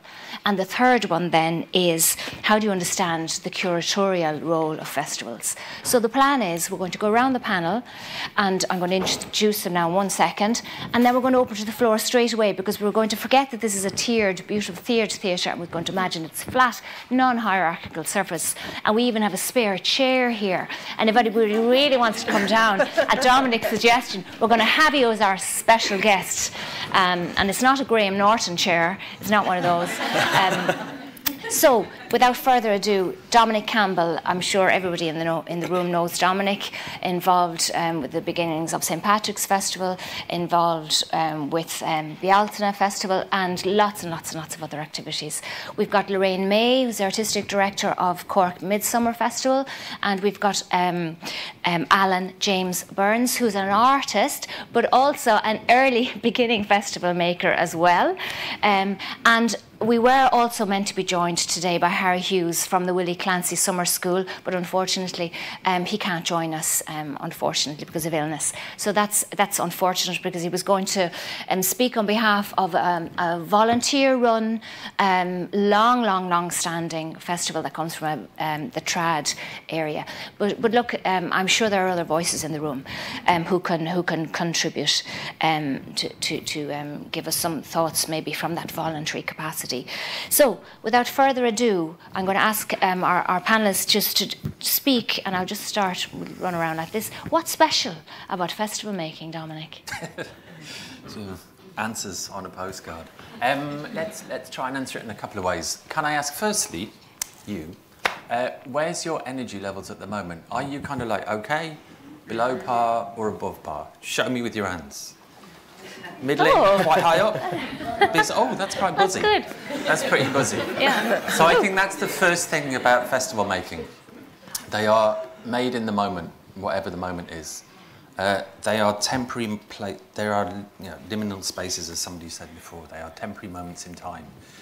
You can make them up. Every make now should be different. The ones that I made or started to make, and the ones that I learnt from. The third thing is that while they are moments in time, there is a lineage and a genealogy. We learn from each other. So one is I have a fine arts degree, and the other one is I have a forklift truck license.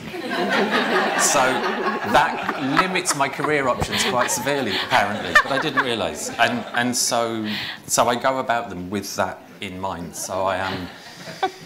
So most of my learning is actually practical, it's hands-on, whether it was building fireworks displays, whether it was primarily building carnivals. So my biggest learning of all time, I think, is a carnival practitioner, initially not in Kilburn, but then mainly in the Caribbean, as the only white guy in the carnival camp, learning from everybody else about how they'd sustained a culture of carnival making over generations, and how that had sustained the communities that made that event, and how there was a place for everybody in this really simple format, and the ritual of that format which kept it together. And I've basically taken all of that into the work that I do, I think.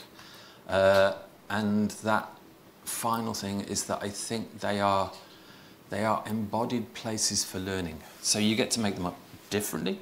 You have to work with all the patrons and rules and regs and all the rest of it, but you do get to make them if you want. And you can make them utopian places. You can make them be the world that you want them to be, or the world, so that you go and you experience that and you take a little bit of it home, and then you might better tomorrow. And I think that play between what you do in these moments in time and what stays is about you putting your ideas in everybody else's heads. I feel somehow deficient now after that. Yeah, I mean, a great way to start, and I agree with a lot of that. I mean, and a lot of what we'll say will totally resonate with everyone here who's a festival maker. For me, it's that other out-of-time space that a festival is. I've worked in festivals for 20 years now, since I was in college. I love them. And that idea, that suspension, in time, and this sort of space for risk, both for the artists in terms of creatively what they want to do, and also for audiences. And we've done lots of audience research in the last while, which has been amazing in terms of just getting a sense of what resonates with people. And the top reason why people come to the festival is to discover something new, which is an amazing thing in terms of you know, how they see that space, how the artists can use that space. There are rules, but also no rules, which is kind of what you were talking about earlier. You know, they're constantly being made and remade, but always out of time, always sort of something new, something added, something different. I think the other thing that's really special is this sort of relationship with place and the opportunity to reimagine place. And place is so important to all of our festivals. We have it in our names often. You know, we have Cork very proudly up front, and it's really something that we channel. It's, you know, in terms of place, it's looking at locations that you might reimagine, site-specific, site-responsive work. Also, we do a lot of socially engaged practice, participatory practice. So you're working with people as well as physical space. You know, geographically, we're contained within Cork, but there's a lot going on there. You know, socially, politically, you know, it moves every year. So that relationship, I think, is really special in terms of festivals and the place that they're in. And it's what makes every festival so unique and so different, no matter what size or scale they're at. The other thing that I love about festivals is that in terms of that sort of special creative space, there's a real sense of it being, no matter, again, scale, size, where it is, a pivot moment in some way in the year. You know, that sense of sort of forward-looking, what's over the hill, what could be next, you know, that space for artists to sort of reimagine that, I think is really special and really special to be a part of. And then the final thing I'll say is that festivals are a platform, as we know. And I think that that's a really special thing as well, that opportunity to bring visibility to whatever it is that you've... to these places.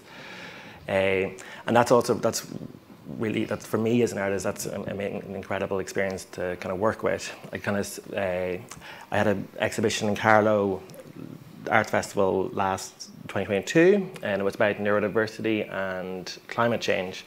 But I done a radio interview on the piece, and I had during the installation, on the lead up to the piece, I had done an interview, and a local farmer, a local elderly farmer, came to kind of seek me out, and because they're dyslexic, and they're spent all their lives unknown dyslexic, only kind of recently heard about it, or sorry, recently found out about the dyslexia. Kind of just find out about the exhibition because it was in a festival, because the festival was reaching out to the community, and we had a whole hour chat, ages chat. On here. Course on weekends in forklift. There's a sustainable training market available. There was a question over there, some question. Is there another comment? Yeah. Okay. Thank you. Just to break the silence, I guess. Yeah. I got involved in festivals when I was 15, just volunteering with a friend of my mum's, and it's now sort of led me to the rest of my life. And I think the main thing I noticed as a teenager working there is that there was a freedom of expression that I hadn't experienced before, and a freedom of creativity, and a freedom of anything is possible. And I guess I've also noticed that over the last couple of days, and even hearing about like Bula Bus and the children's, I never think about the children festivals, I never think about, you know, the trad and the town. It's about the space, but it's about working together with the artists that you wouldn't normally be in a theatre or in another place. Okay, thank you. There's also an energy that builds up at festivals, and that can-do attitude that kind of comes with it, that's really kind of contagious and infectious, that because of the festival structure, like it's like to allow people to work in different spaces and unused spaces and kind of create spectacle through that kind of energy that builds up is special. Okay. Another one down the front, thank you. Yeah, just to add to that idea of creating spectacle in places that we pass by every single day in a city, that then when you see it outside of the festival context, you remember it, and you're just kind of left in those spaces of making a place and making a city, but having kind of... There's your vision, and then there's the how you get there, which obviously involves production crew and You know, everybody who like makes a thing, and you have to involve everybody from the beginning, you know, in all of those conversations. And some things that look simple might take a year, you know, like we're talking about projects now that will happen in 3-4 years' time. You know, that can be how long it takes to get people on board. And the conversation and the dialogue is so key to that, because again, you know, like you were talking about this earlier, like we're not in a venue. You know, there's nothing sort of solid about it. It just kind of exists up here, which sort of kind of brings me on to the next bit about conversations, which is a great piece of advice that I was given when I was in my 20s, which is a while ago. Another director said, you know, you can't just do what you want. And I thought that was a really brilliant piece of advice to get in terms of programming. I've always kind of thought about that for socially engaged and participatory work as well. The conversations with communities that we have. So we have some projects happening in the festival this year that would have happened, we would have been talking about since, you know, sort of 2019, 2018. Where our ideals is that the festival belongs to the community, and it's not ours. It belongs to the people who use it and interact with it, and it can be inputted from everyone, and kind of, like you were saying, like we want to make sure that it's open for people to get in. And that's why I'm really interested in what Alan is putting together. I'm only understanding myself now, my own neurodivergence, and festivals to me always meant very loud, very crowded, very sensory, overstimulating, and that's just a perception I had. It's not necessarily true. And as I'm here and I'm hearing everything, I'm kind of understanding the depth of the approaches to festivals. So a possible audience is actually neurodivergent people, or people who find sensory overwhelm or large crowds very challenging. We're site building side of festivals, but I guess often people are coming forward to try and start festivals or make festivals, and it often begins as a party or, you know, a group of heads getting together. And I've noticed over the years the things that seem to stop them in their tracks are getting insurance, finding space, like with landowners, policymakers not understanding like the policies, and I guess, you know, obviously health and safety, but in Ireland we seem a little bit more restricted than in other countries I've been to around that. Insurance just seems to be blanket no, event insurance have very high premiums if you're starting smaller things. And just when you were saying there about those stakeholders, the leaders, the government people, are any of those people at this conference or in the room? And then the guards as well, you know, they've shut down a lot of, Knockin' was sort of shot down by them, and that was a great festival for the music industry. And are those people here over the last couple of days to talk about it? Sorry, I got a bit nervous. Thank you. Yeah, no, that's fine. Thank you, Daisy.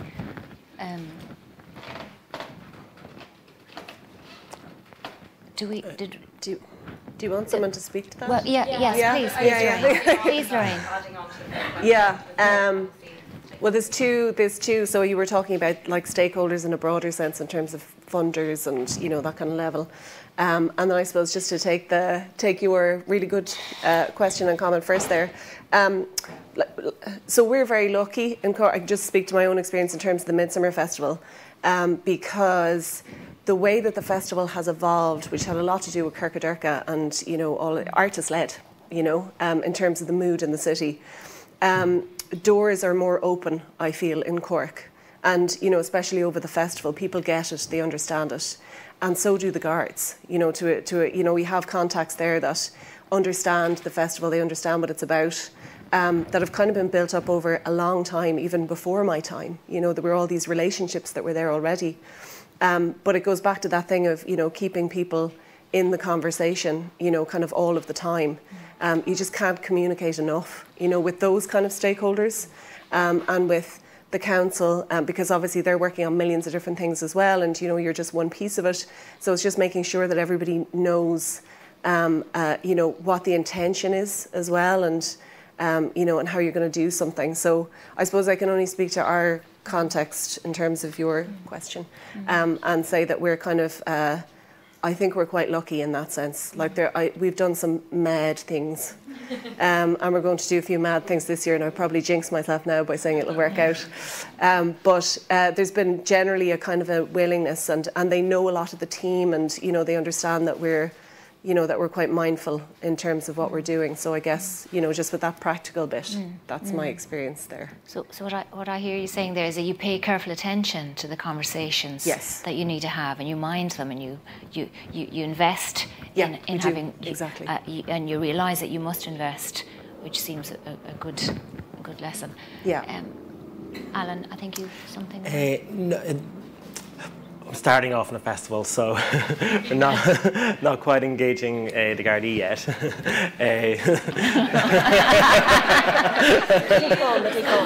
But that is a very good point. Like the extended organisations beyond the arts and like to have them involved. Just to kind of, I can speak further about so we're starting off actually a lot by speaking with artists who identify with disabilities, and they're shaping, between them, communities and cultural spaces are kind of really shaping it. There's a lot of, we also find a responsibility, so like, because it's, I don't have the right to set up a festival, a disability arts festival. No one has, but I'm stepping into that role. But I have a responsibility to share. Like it's not mine, it's not ours, it's not the art committees, and we're kind of given we're semi-taking, semi-being allowed to give it by the stakeholders. But through the conversations that we're having, we're slowly getting permission to be able to put it on with the community, funders, and so on. And that's kind of building that respect, or building that opportunity, and kind of comes with those conversations, I think. If that makes sense. Yeah. It's a really nice way of talking about creative festival process as duty. Yeah. So one of the duties that I think about is, how do you place care at the centre of a republic? So can you use a festival in order to make people more caring, in essence? Yeah. And I think you can. I think whether it's this family of festival makers and creators, or whether it's a group of place, which has to include authorities who have different rules and different modes of engagement. And there's this constant kind of dance, I suppose, between regulation and changing regulations. When I took over Patrick's Festival, not when I started Patrick's Festival in '99, there was no regulation for outdoor events. And so there was nobody to write it. So we were doing the event while writing it, while trying to figure out how to do it.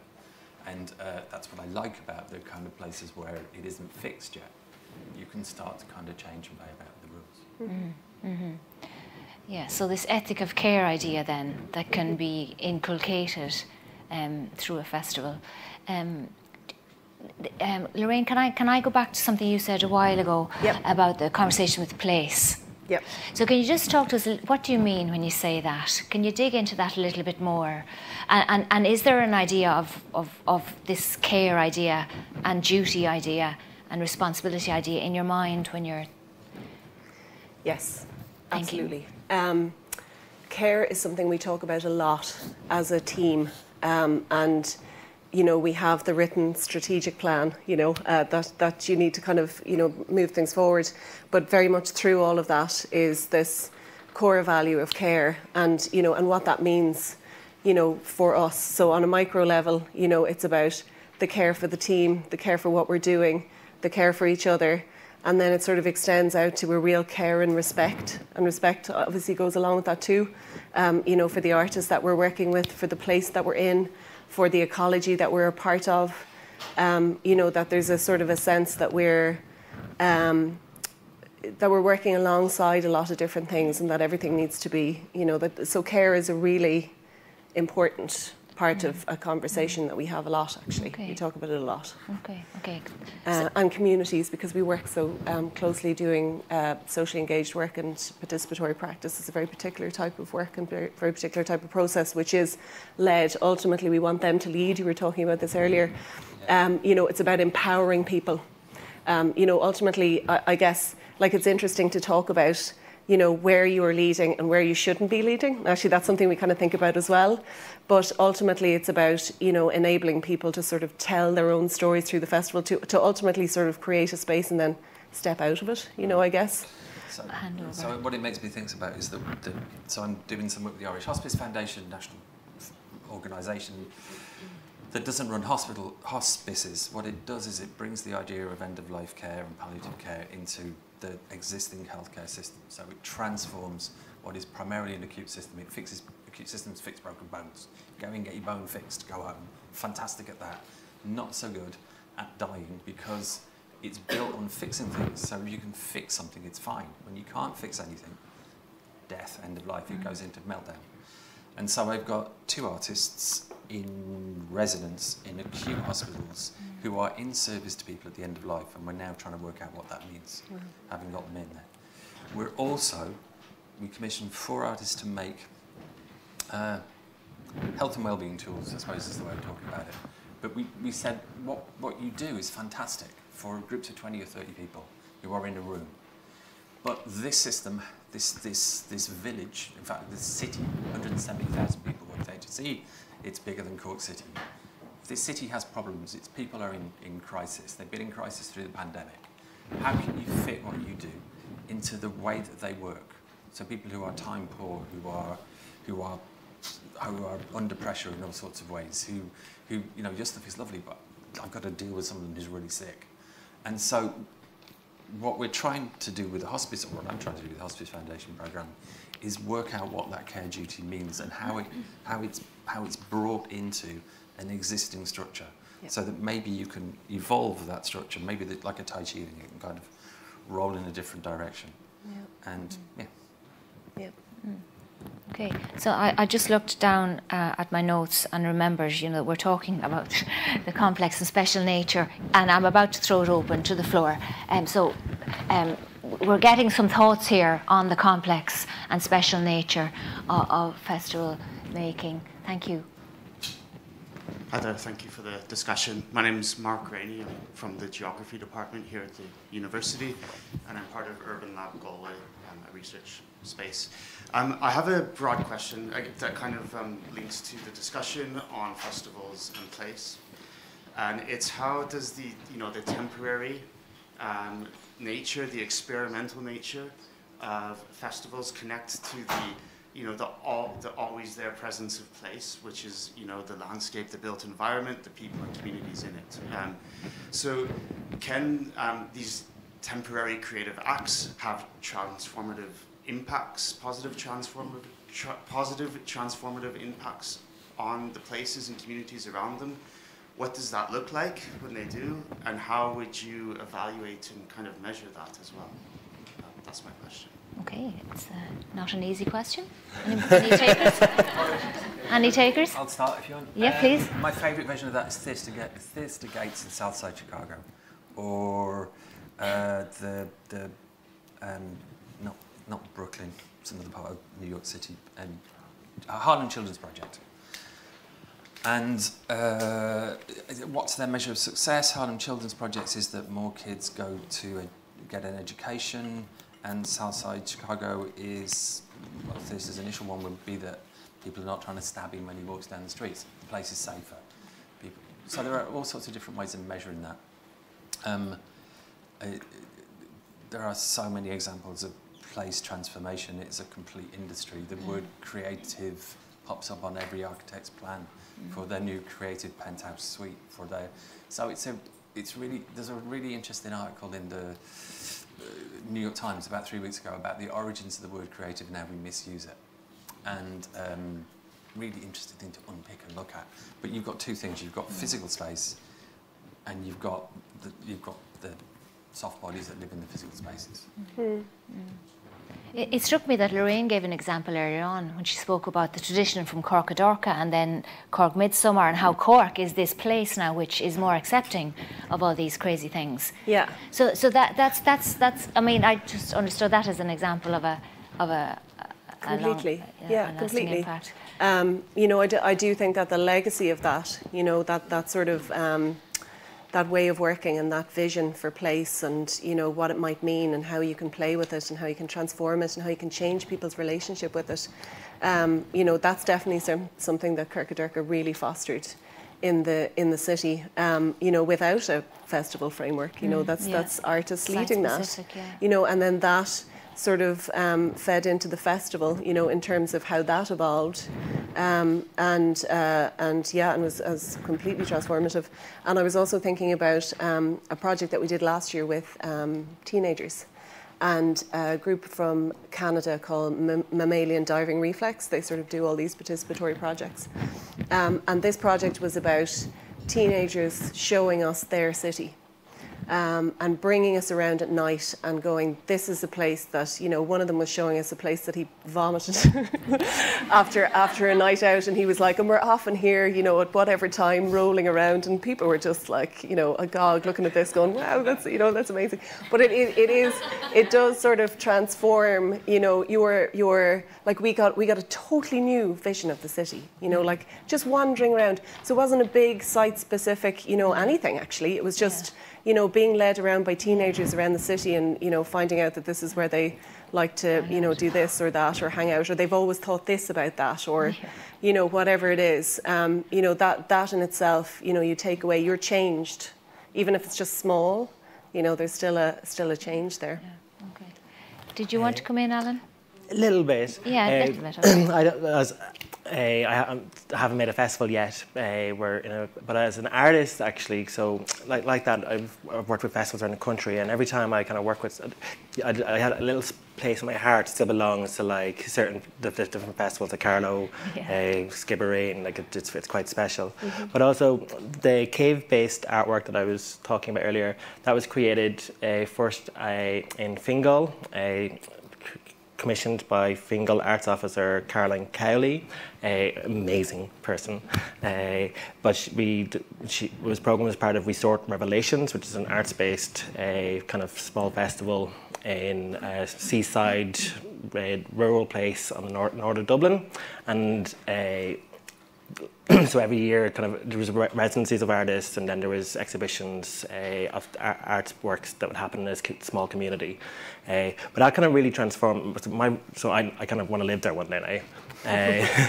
But like I brought people out to a cave, and people still talk to me about that, and still that was 6-8 years ago now, the first one, but I still get messages from community, local people, but also people around Dublin who go to Port Ran because of that festival on a monthly basis, or every couple of months, to go out to see the cave or walk around, or just kind of go it's a nice place to go. But it kind of created loads of connections for different people in that space. And I also brought then that Resort Revelations, Caroline Kelly developed that into discussing climate emergencies and climate change at that festival. So that kind of created a big change within conversations and dialogue that was happening in the area. Interesting. And I think that's one of the things that somebody was talking about. How did they change place? They propagate. They seed ideas. They put things into they work like mycelium. They work much more in an organic way, or at least they do at the moment. Some of the other ones. Okay, really interesting.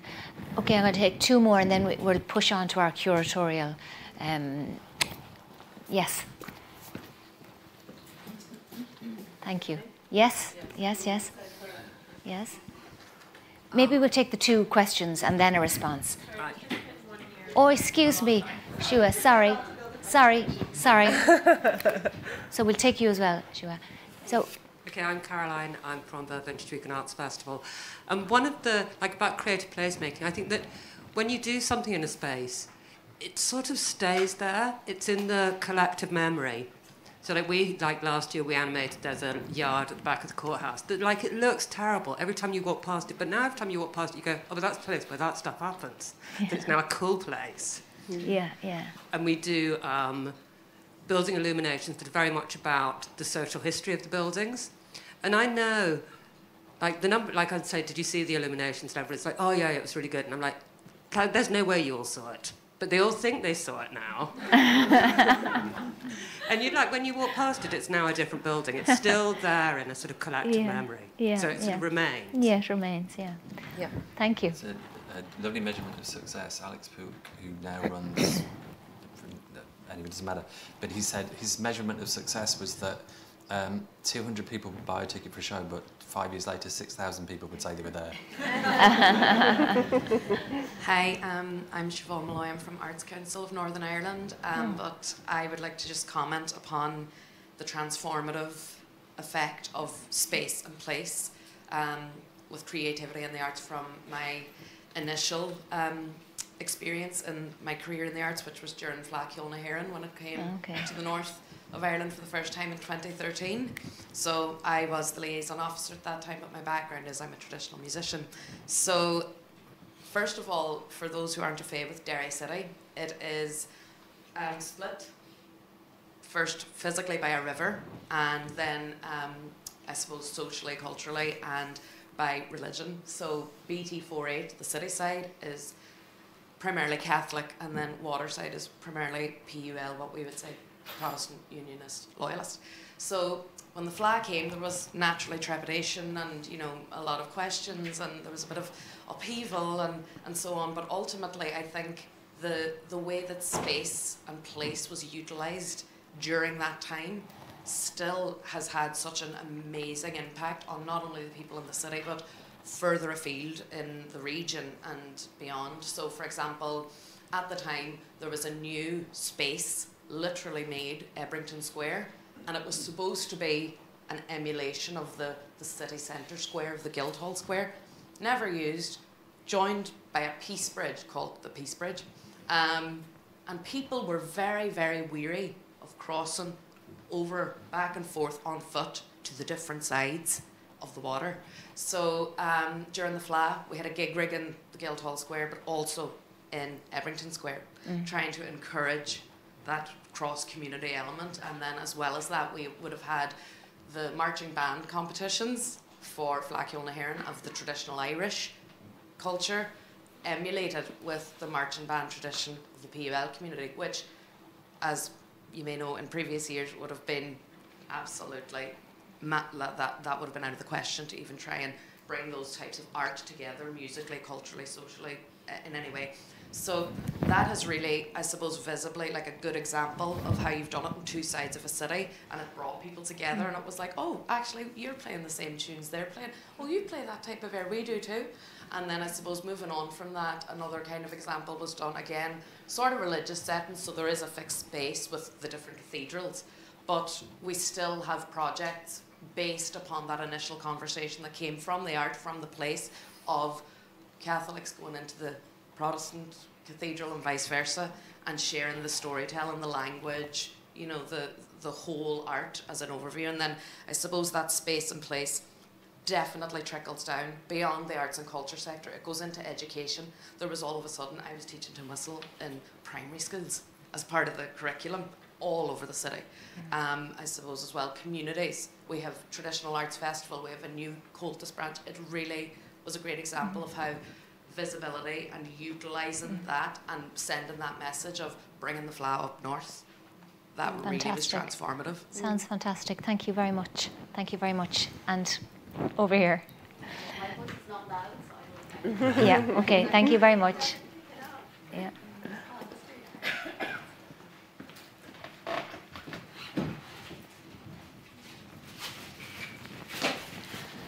Hello. Okay. My name is Suha Shakur. I am the head of Equality, Diversity, Inclusion at the Arts Council, and I was not planning to speak at all.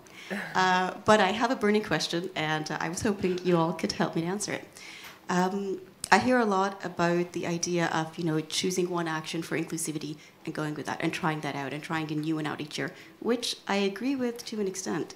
But I also see a risk there. I see a risk of all these individual acts that we undertake becoming very superficial, because we undertake them and we think, okay, job done, let's move on to the next thing, to the next inclusive act we take.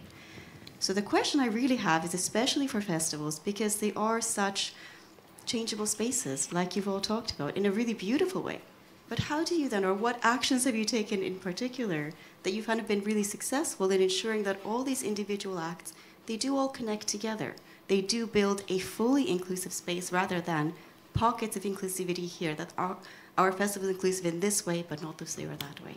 So you've been around a lot longer than I have in the festival making sphere, since I am not a festival maker or an artist, as you all will know, or may know, about me. So I was just really curious about that longevity of inclusivity, it being such a Can anybody take a that new one? thing. Okay. Yeah, thank you. Give an example. So one of the things, Patrick's Festival, I started that job in '99. One of the first things I do is start a transition year project, which is all about transition year kids exploring different types of celebratory culture, partly because the visual metaphor for celebration was becoming very mono imagery, single picture. Yeah? It was becoming a cheap version, not understood, not informed version of Caribbean Carnival. And that is now 25-year-old as a project. It's called Bright Futures. But what it did was it educated the staff who taught transition years, who were having no education in the schools about, I don't want to use diversity and inclusion, othering and belonging. Yeah? And it also talks to the dairy story, which is you, and your question about the guards and inclusion.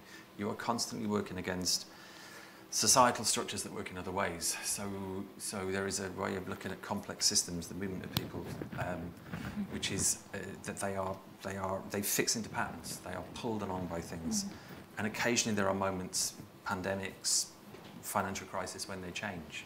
Festivals make that an annual thing. You can play with the content of it. So the long-term tale is really interesting.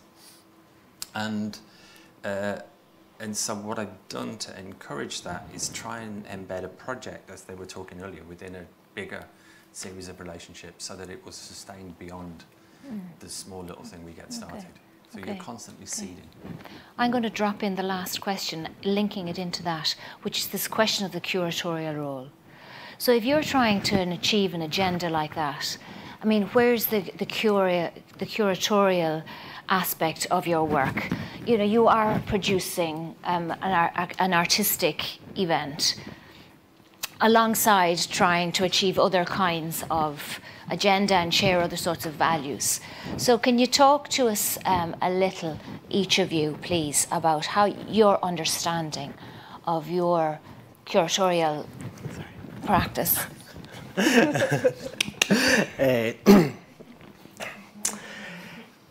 Again, first year's festival.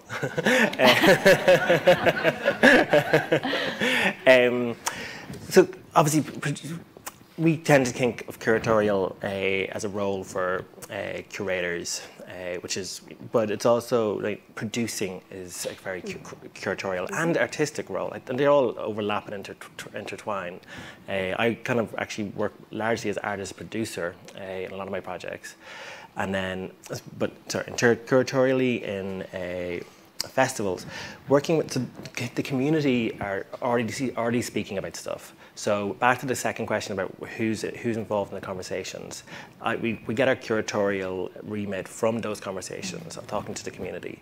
It's about platforming voices. It's about creating a space, a welcoming space, an environment, kind of building that energy, which is a curatorial practice to kind of try and how to bring that energy together and get it across to a community that they feel not just welcome, but that they feel that they belong.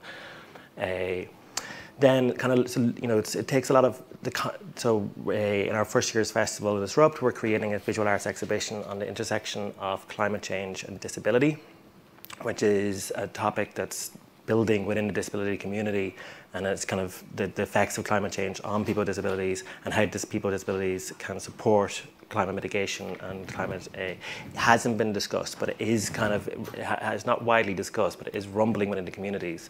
We're kind of hearing that, and we're programming that as a major section of our Year One's festival from the conversations that we're having.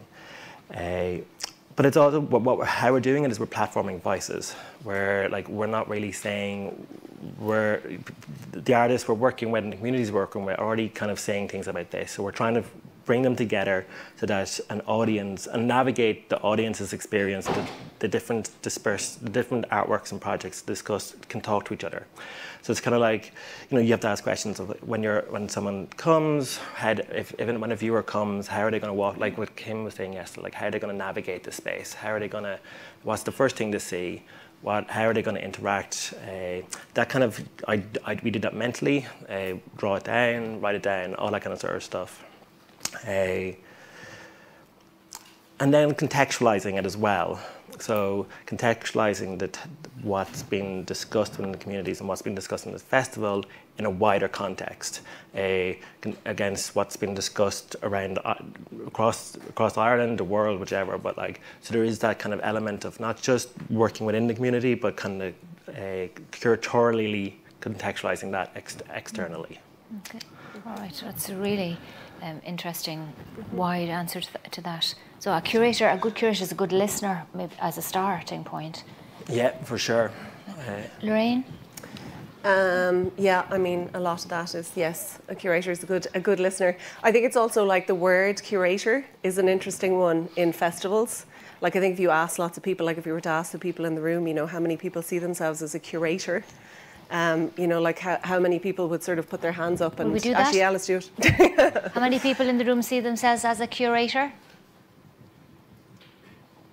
Festival makers as curators? Yes, okay. Well, a scattering. Yeah. So, and I think that's fair enough. I think it's one of those things that we're still figuring it out. Like what is festival curation?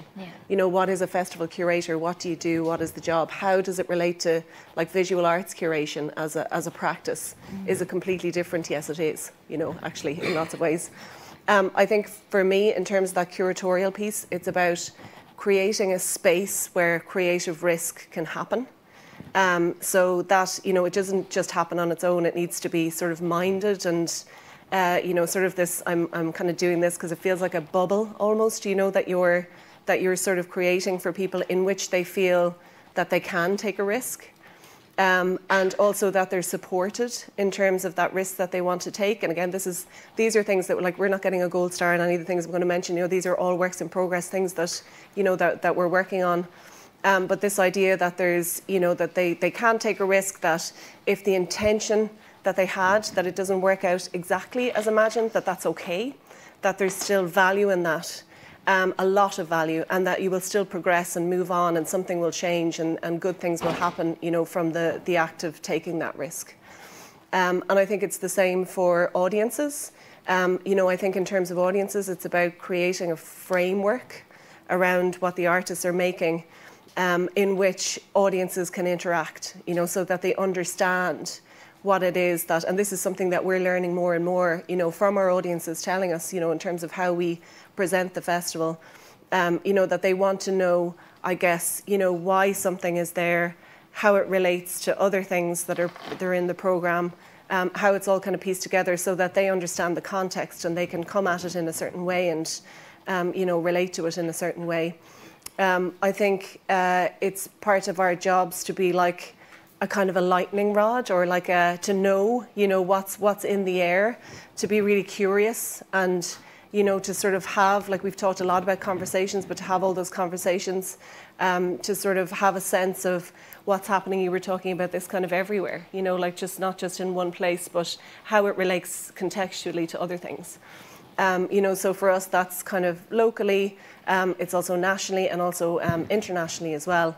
Like where do we sort of fit within that, and the conversations that artists are having, or the things that they're saying and telling us, like how they relate to other things as well, and to really bring a relevance to the festival too, because we were talking a lot earlier about, that sort of forward thinking, forward momentum that festivals bring, that pivot point. What is that? What are the kind of conditions that need that to happen? And also, what are the types of things that people want to engage in or be involved with, and how we create conditions for those to flourish and for people to lead. The other job, I think, in festivals too is this idea of the edit. Like you have to edit, you can't include everything. And one of the trickiest bits, I think, in that is how you edit while still remaining inclusive. So you want as many people as possible to come to your festival, but you can't program everything. So what does that look like? What does, an inclusive space where people feel like they're represented, which I also think is a curatorial job too, It's for us primarily we're looking at the city. Are we representative of the city? We're not, by the way, at the moment. You know, like these are again all kind of works in progress, but I think they're things that we need to think about.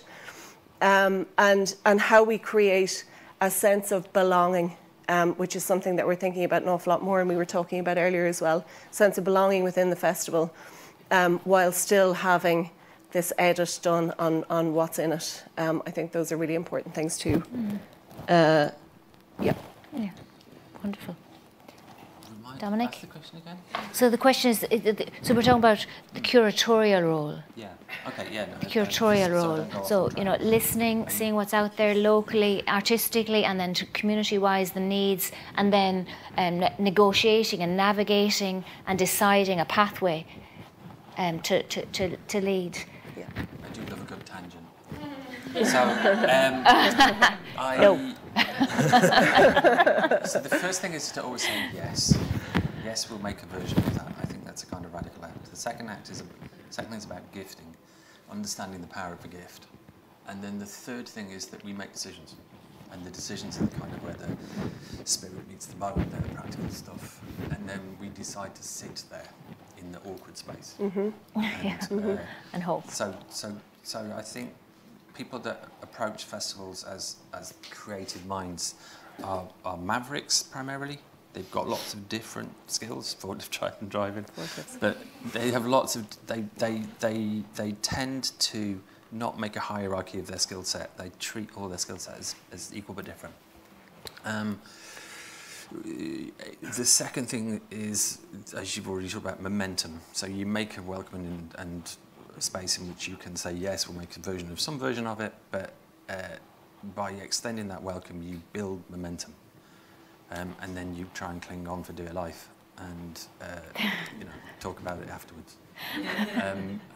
There was something else, but it's gone. So Open to the floor. Okay, so we've got lots of hands shooting up. I think here was, yeah. Well, okay, yeah. Thank you for that panel. It's really insightful. I've enjoyed every minute. My name is Karen Kelly. I'm from Maynooth University, and we've just come out the other side of our second ever Arts and Minds Festival. It went down really well. Lots of learnings for sure as we embrace 2024.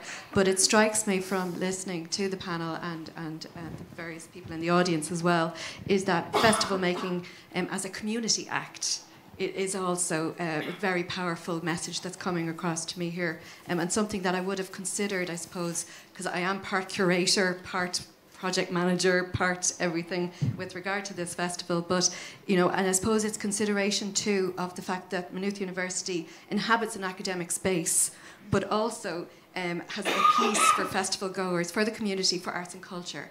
So we've encouraged our local community and wider in the hinterland as well to get curious about culture and embrace the university, not just for the academic space it's in, but for what it can, you know, provide back to the community and give them that sense of belonging and pride. So that's kind of our, I suppose, vision, if you like, of our festival journey or thinking at the moment. So maybe in 10 years' time I might have a different answer to you in terms of where we've gone, but thank you for everything today. Okay, thank you. I think there was one here. Yeah. Hi, thanks very much to the panel. My name is Rona McGrath. I'm the Arts Officer in Roscommon County Council, but also have been involved and am involved with a voluntary hat over many, many years in different events and festivals. And my comment, funny enough, it touches on that previous comment, is about the voice of the volunteer. And so many festivals who are here yesterday and today are all completely voluntary. The committee, the creators and the curators of the festival are voluntary, and so it's about kind of the expectations that a voluntary committee can create a festival that's so hugely important to the community, to the area, that is high class, you know, brings in, engages respectfully and creatively with the artists, with the performers. but that, you know, they can't work all year round on in the way that a professional organisation could do. So it's about the expectations of what can be delivered without burning out that committee. And also where that committee can reach to, maybe for the professional expertise, as Georgette was saying in the previous session, you know, the Arts Office can potentially, and other organisations, you know, provide part of that. For example, in Roscommon, we commission music. So we can do that. We can engage with the composers and deliver that commission process, and for it to take place then during, say, Boyle Arts Festival is one example. But so it really, I wanted to just touch on that voluntary aspect and role. Yeah, no, I think that's a very important point that you make, and to acknowledge that effort and to recognise the conversations that need to be happening to support all of that activity. Now, it's also a lovely note about why is it important for those people that they do this thing? So the true deep value of it in people's lives. Yeah, I think it's about the community where it's at the heart of it. I always find it really interesting as well. Like if you look at, we've obviously. Just give us your name. Sorry, I'm Fikra Davern. I work with Éilú Legras. It's a festival starting in Galway in 3 weeks' time. Okay. And I always find it really interesting, just the historical, the background to having festivals. Like if we go way back to when we were in the caves and things like that, we would have always had these gatherings, like these coming together at historical seasons. You know, then like when we moved to being farmer cultures, when we were bringing in the harvest, or like in the depth of winter, or to celebrate the coming of spring, or to celebrate, you know, the height of summer. And I think that it's. I think sometimes it's very important that like we actually need these festivals as people to like come together to share ideas, sometimes to fix problems, like, and I think that is something that kind of sometimes gets a little bit lost in maybe in some of the festivals where they're a little bit, if they're kind of too big or whatever. But I think that's really important to people to have that space that they can come together and like build and propagate new ways of thinking, especially in a, you know, maybe when we're doing some things these days that aren't maybe beneficial for everyone. Yeah, no, absolutely. Yeah, I mean, festivals have been found absolutely everywhere over time. I'm not sure how much time pressure we're under. We've got 1 minute. 1 minute. I saw a hand shoot up there. The cream top. Person one. Yeah. And then we might. Let's see how we get on here. We're flexible, we move in the moment. Thank you for such a great panel. My name is Amano and I'm doing EDI work for K-Fest in Kilorglin. Okay. But my own background would have been in student activism, especially in the field, in UCC. Don't say you have a forked license. No, I was involved in a student society called Fall to Refugees for 3 years and finished up as chairperson of that society. And I think some of my experiences in that really speak to two of the questions today. So we would have run our own mini festival on campus called Refugee Week over 5 days. And as when I was in the chairperson role, I suppose in a way I was also the curator out of that event. But everyone with me was students from 18 to 23 years of age. And I think the three things, looking back on it all now, that I would really ask myself with a group of volunteers trying to create something impactful but with very little resources or time is one, who do I have? And not projecting who I wish I had onto them, but who do I really have? And see people in their fullness and give them the love that they deserve for just having shown up. No matter what skill set they have, huge or not, they are here. So who do I have? Why are they here? And when you really ask that question, that's what unifies us all. Like, we were all there because we saw something in our community and in our society that we felt wasn't working right. And that's our treatment of migrants and refugees in Ireland. So even if we all had different skill sets, we were all there for a very unified reason, and that gives you huge momentum and power to move forward.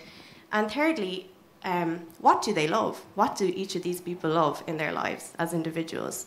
Rather than me as chairperson trying to have a grand vision that I then struggle to put into practice, actually asking everyone, what do you love? What are you passionate about? What niche interests might you have? And going from there. Because as volunteers, that's really all you can do. And by allowing everybody to select one thing that they were really passionate about and saying, okay, let's make it work, then me as chairperson or as a curator, it's your job to tie those things together. It's your job to find the thread that makes that a unified event and thing over a week.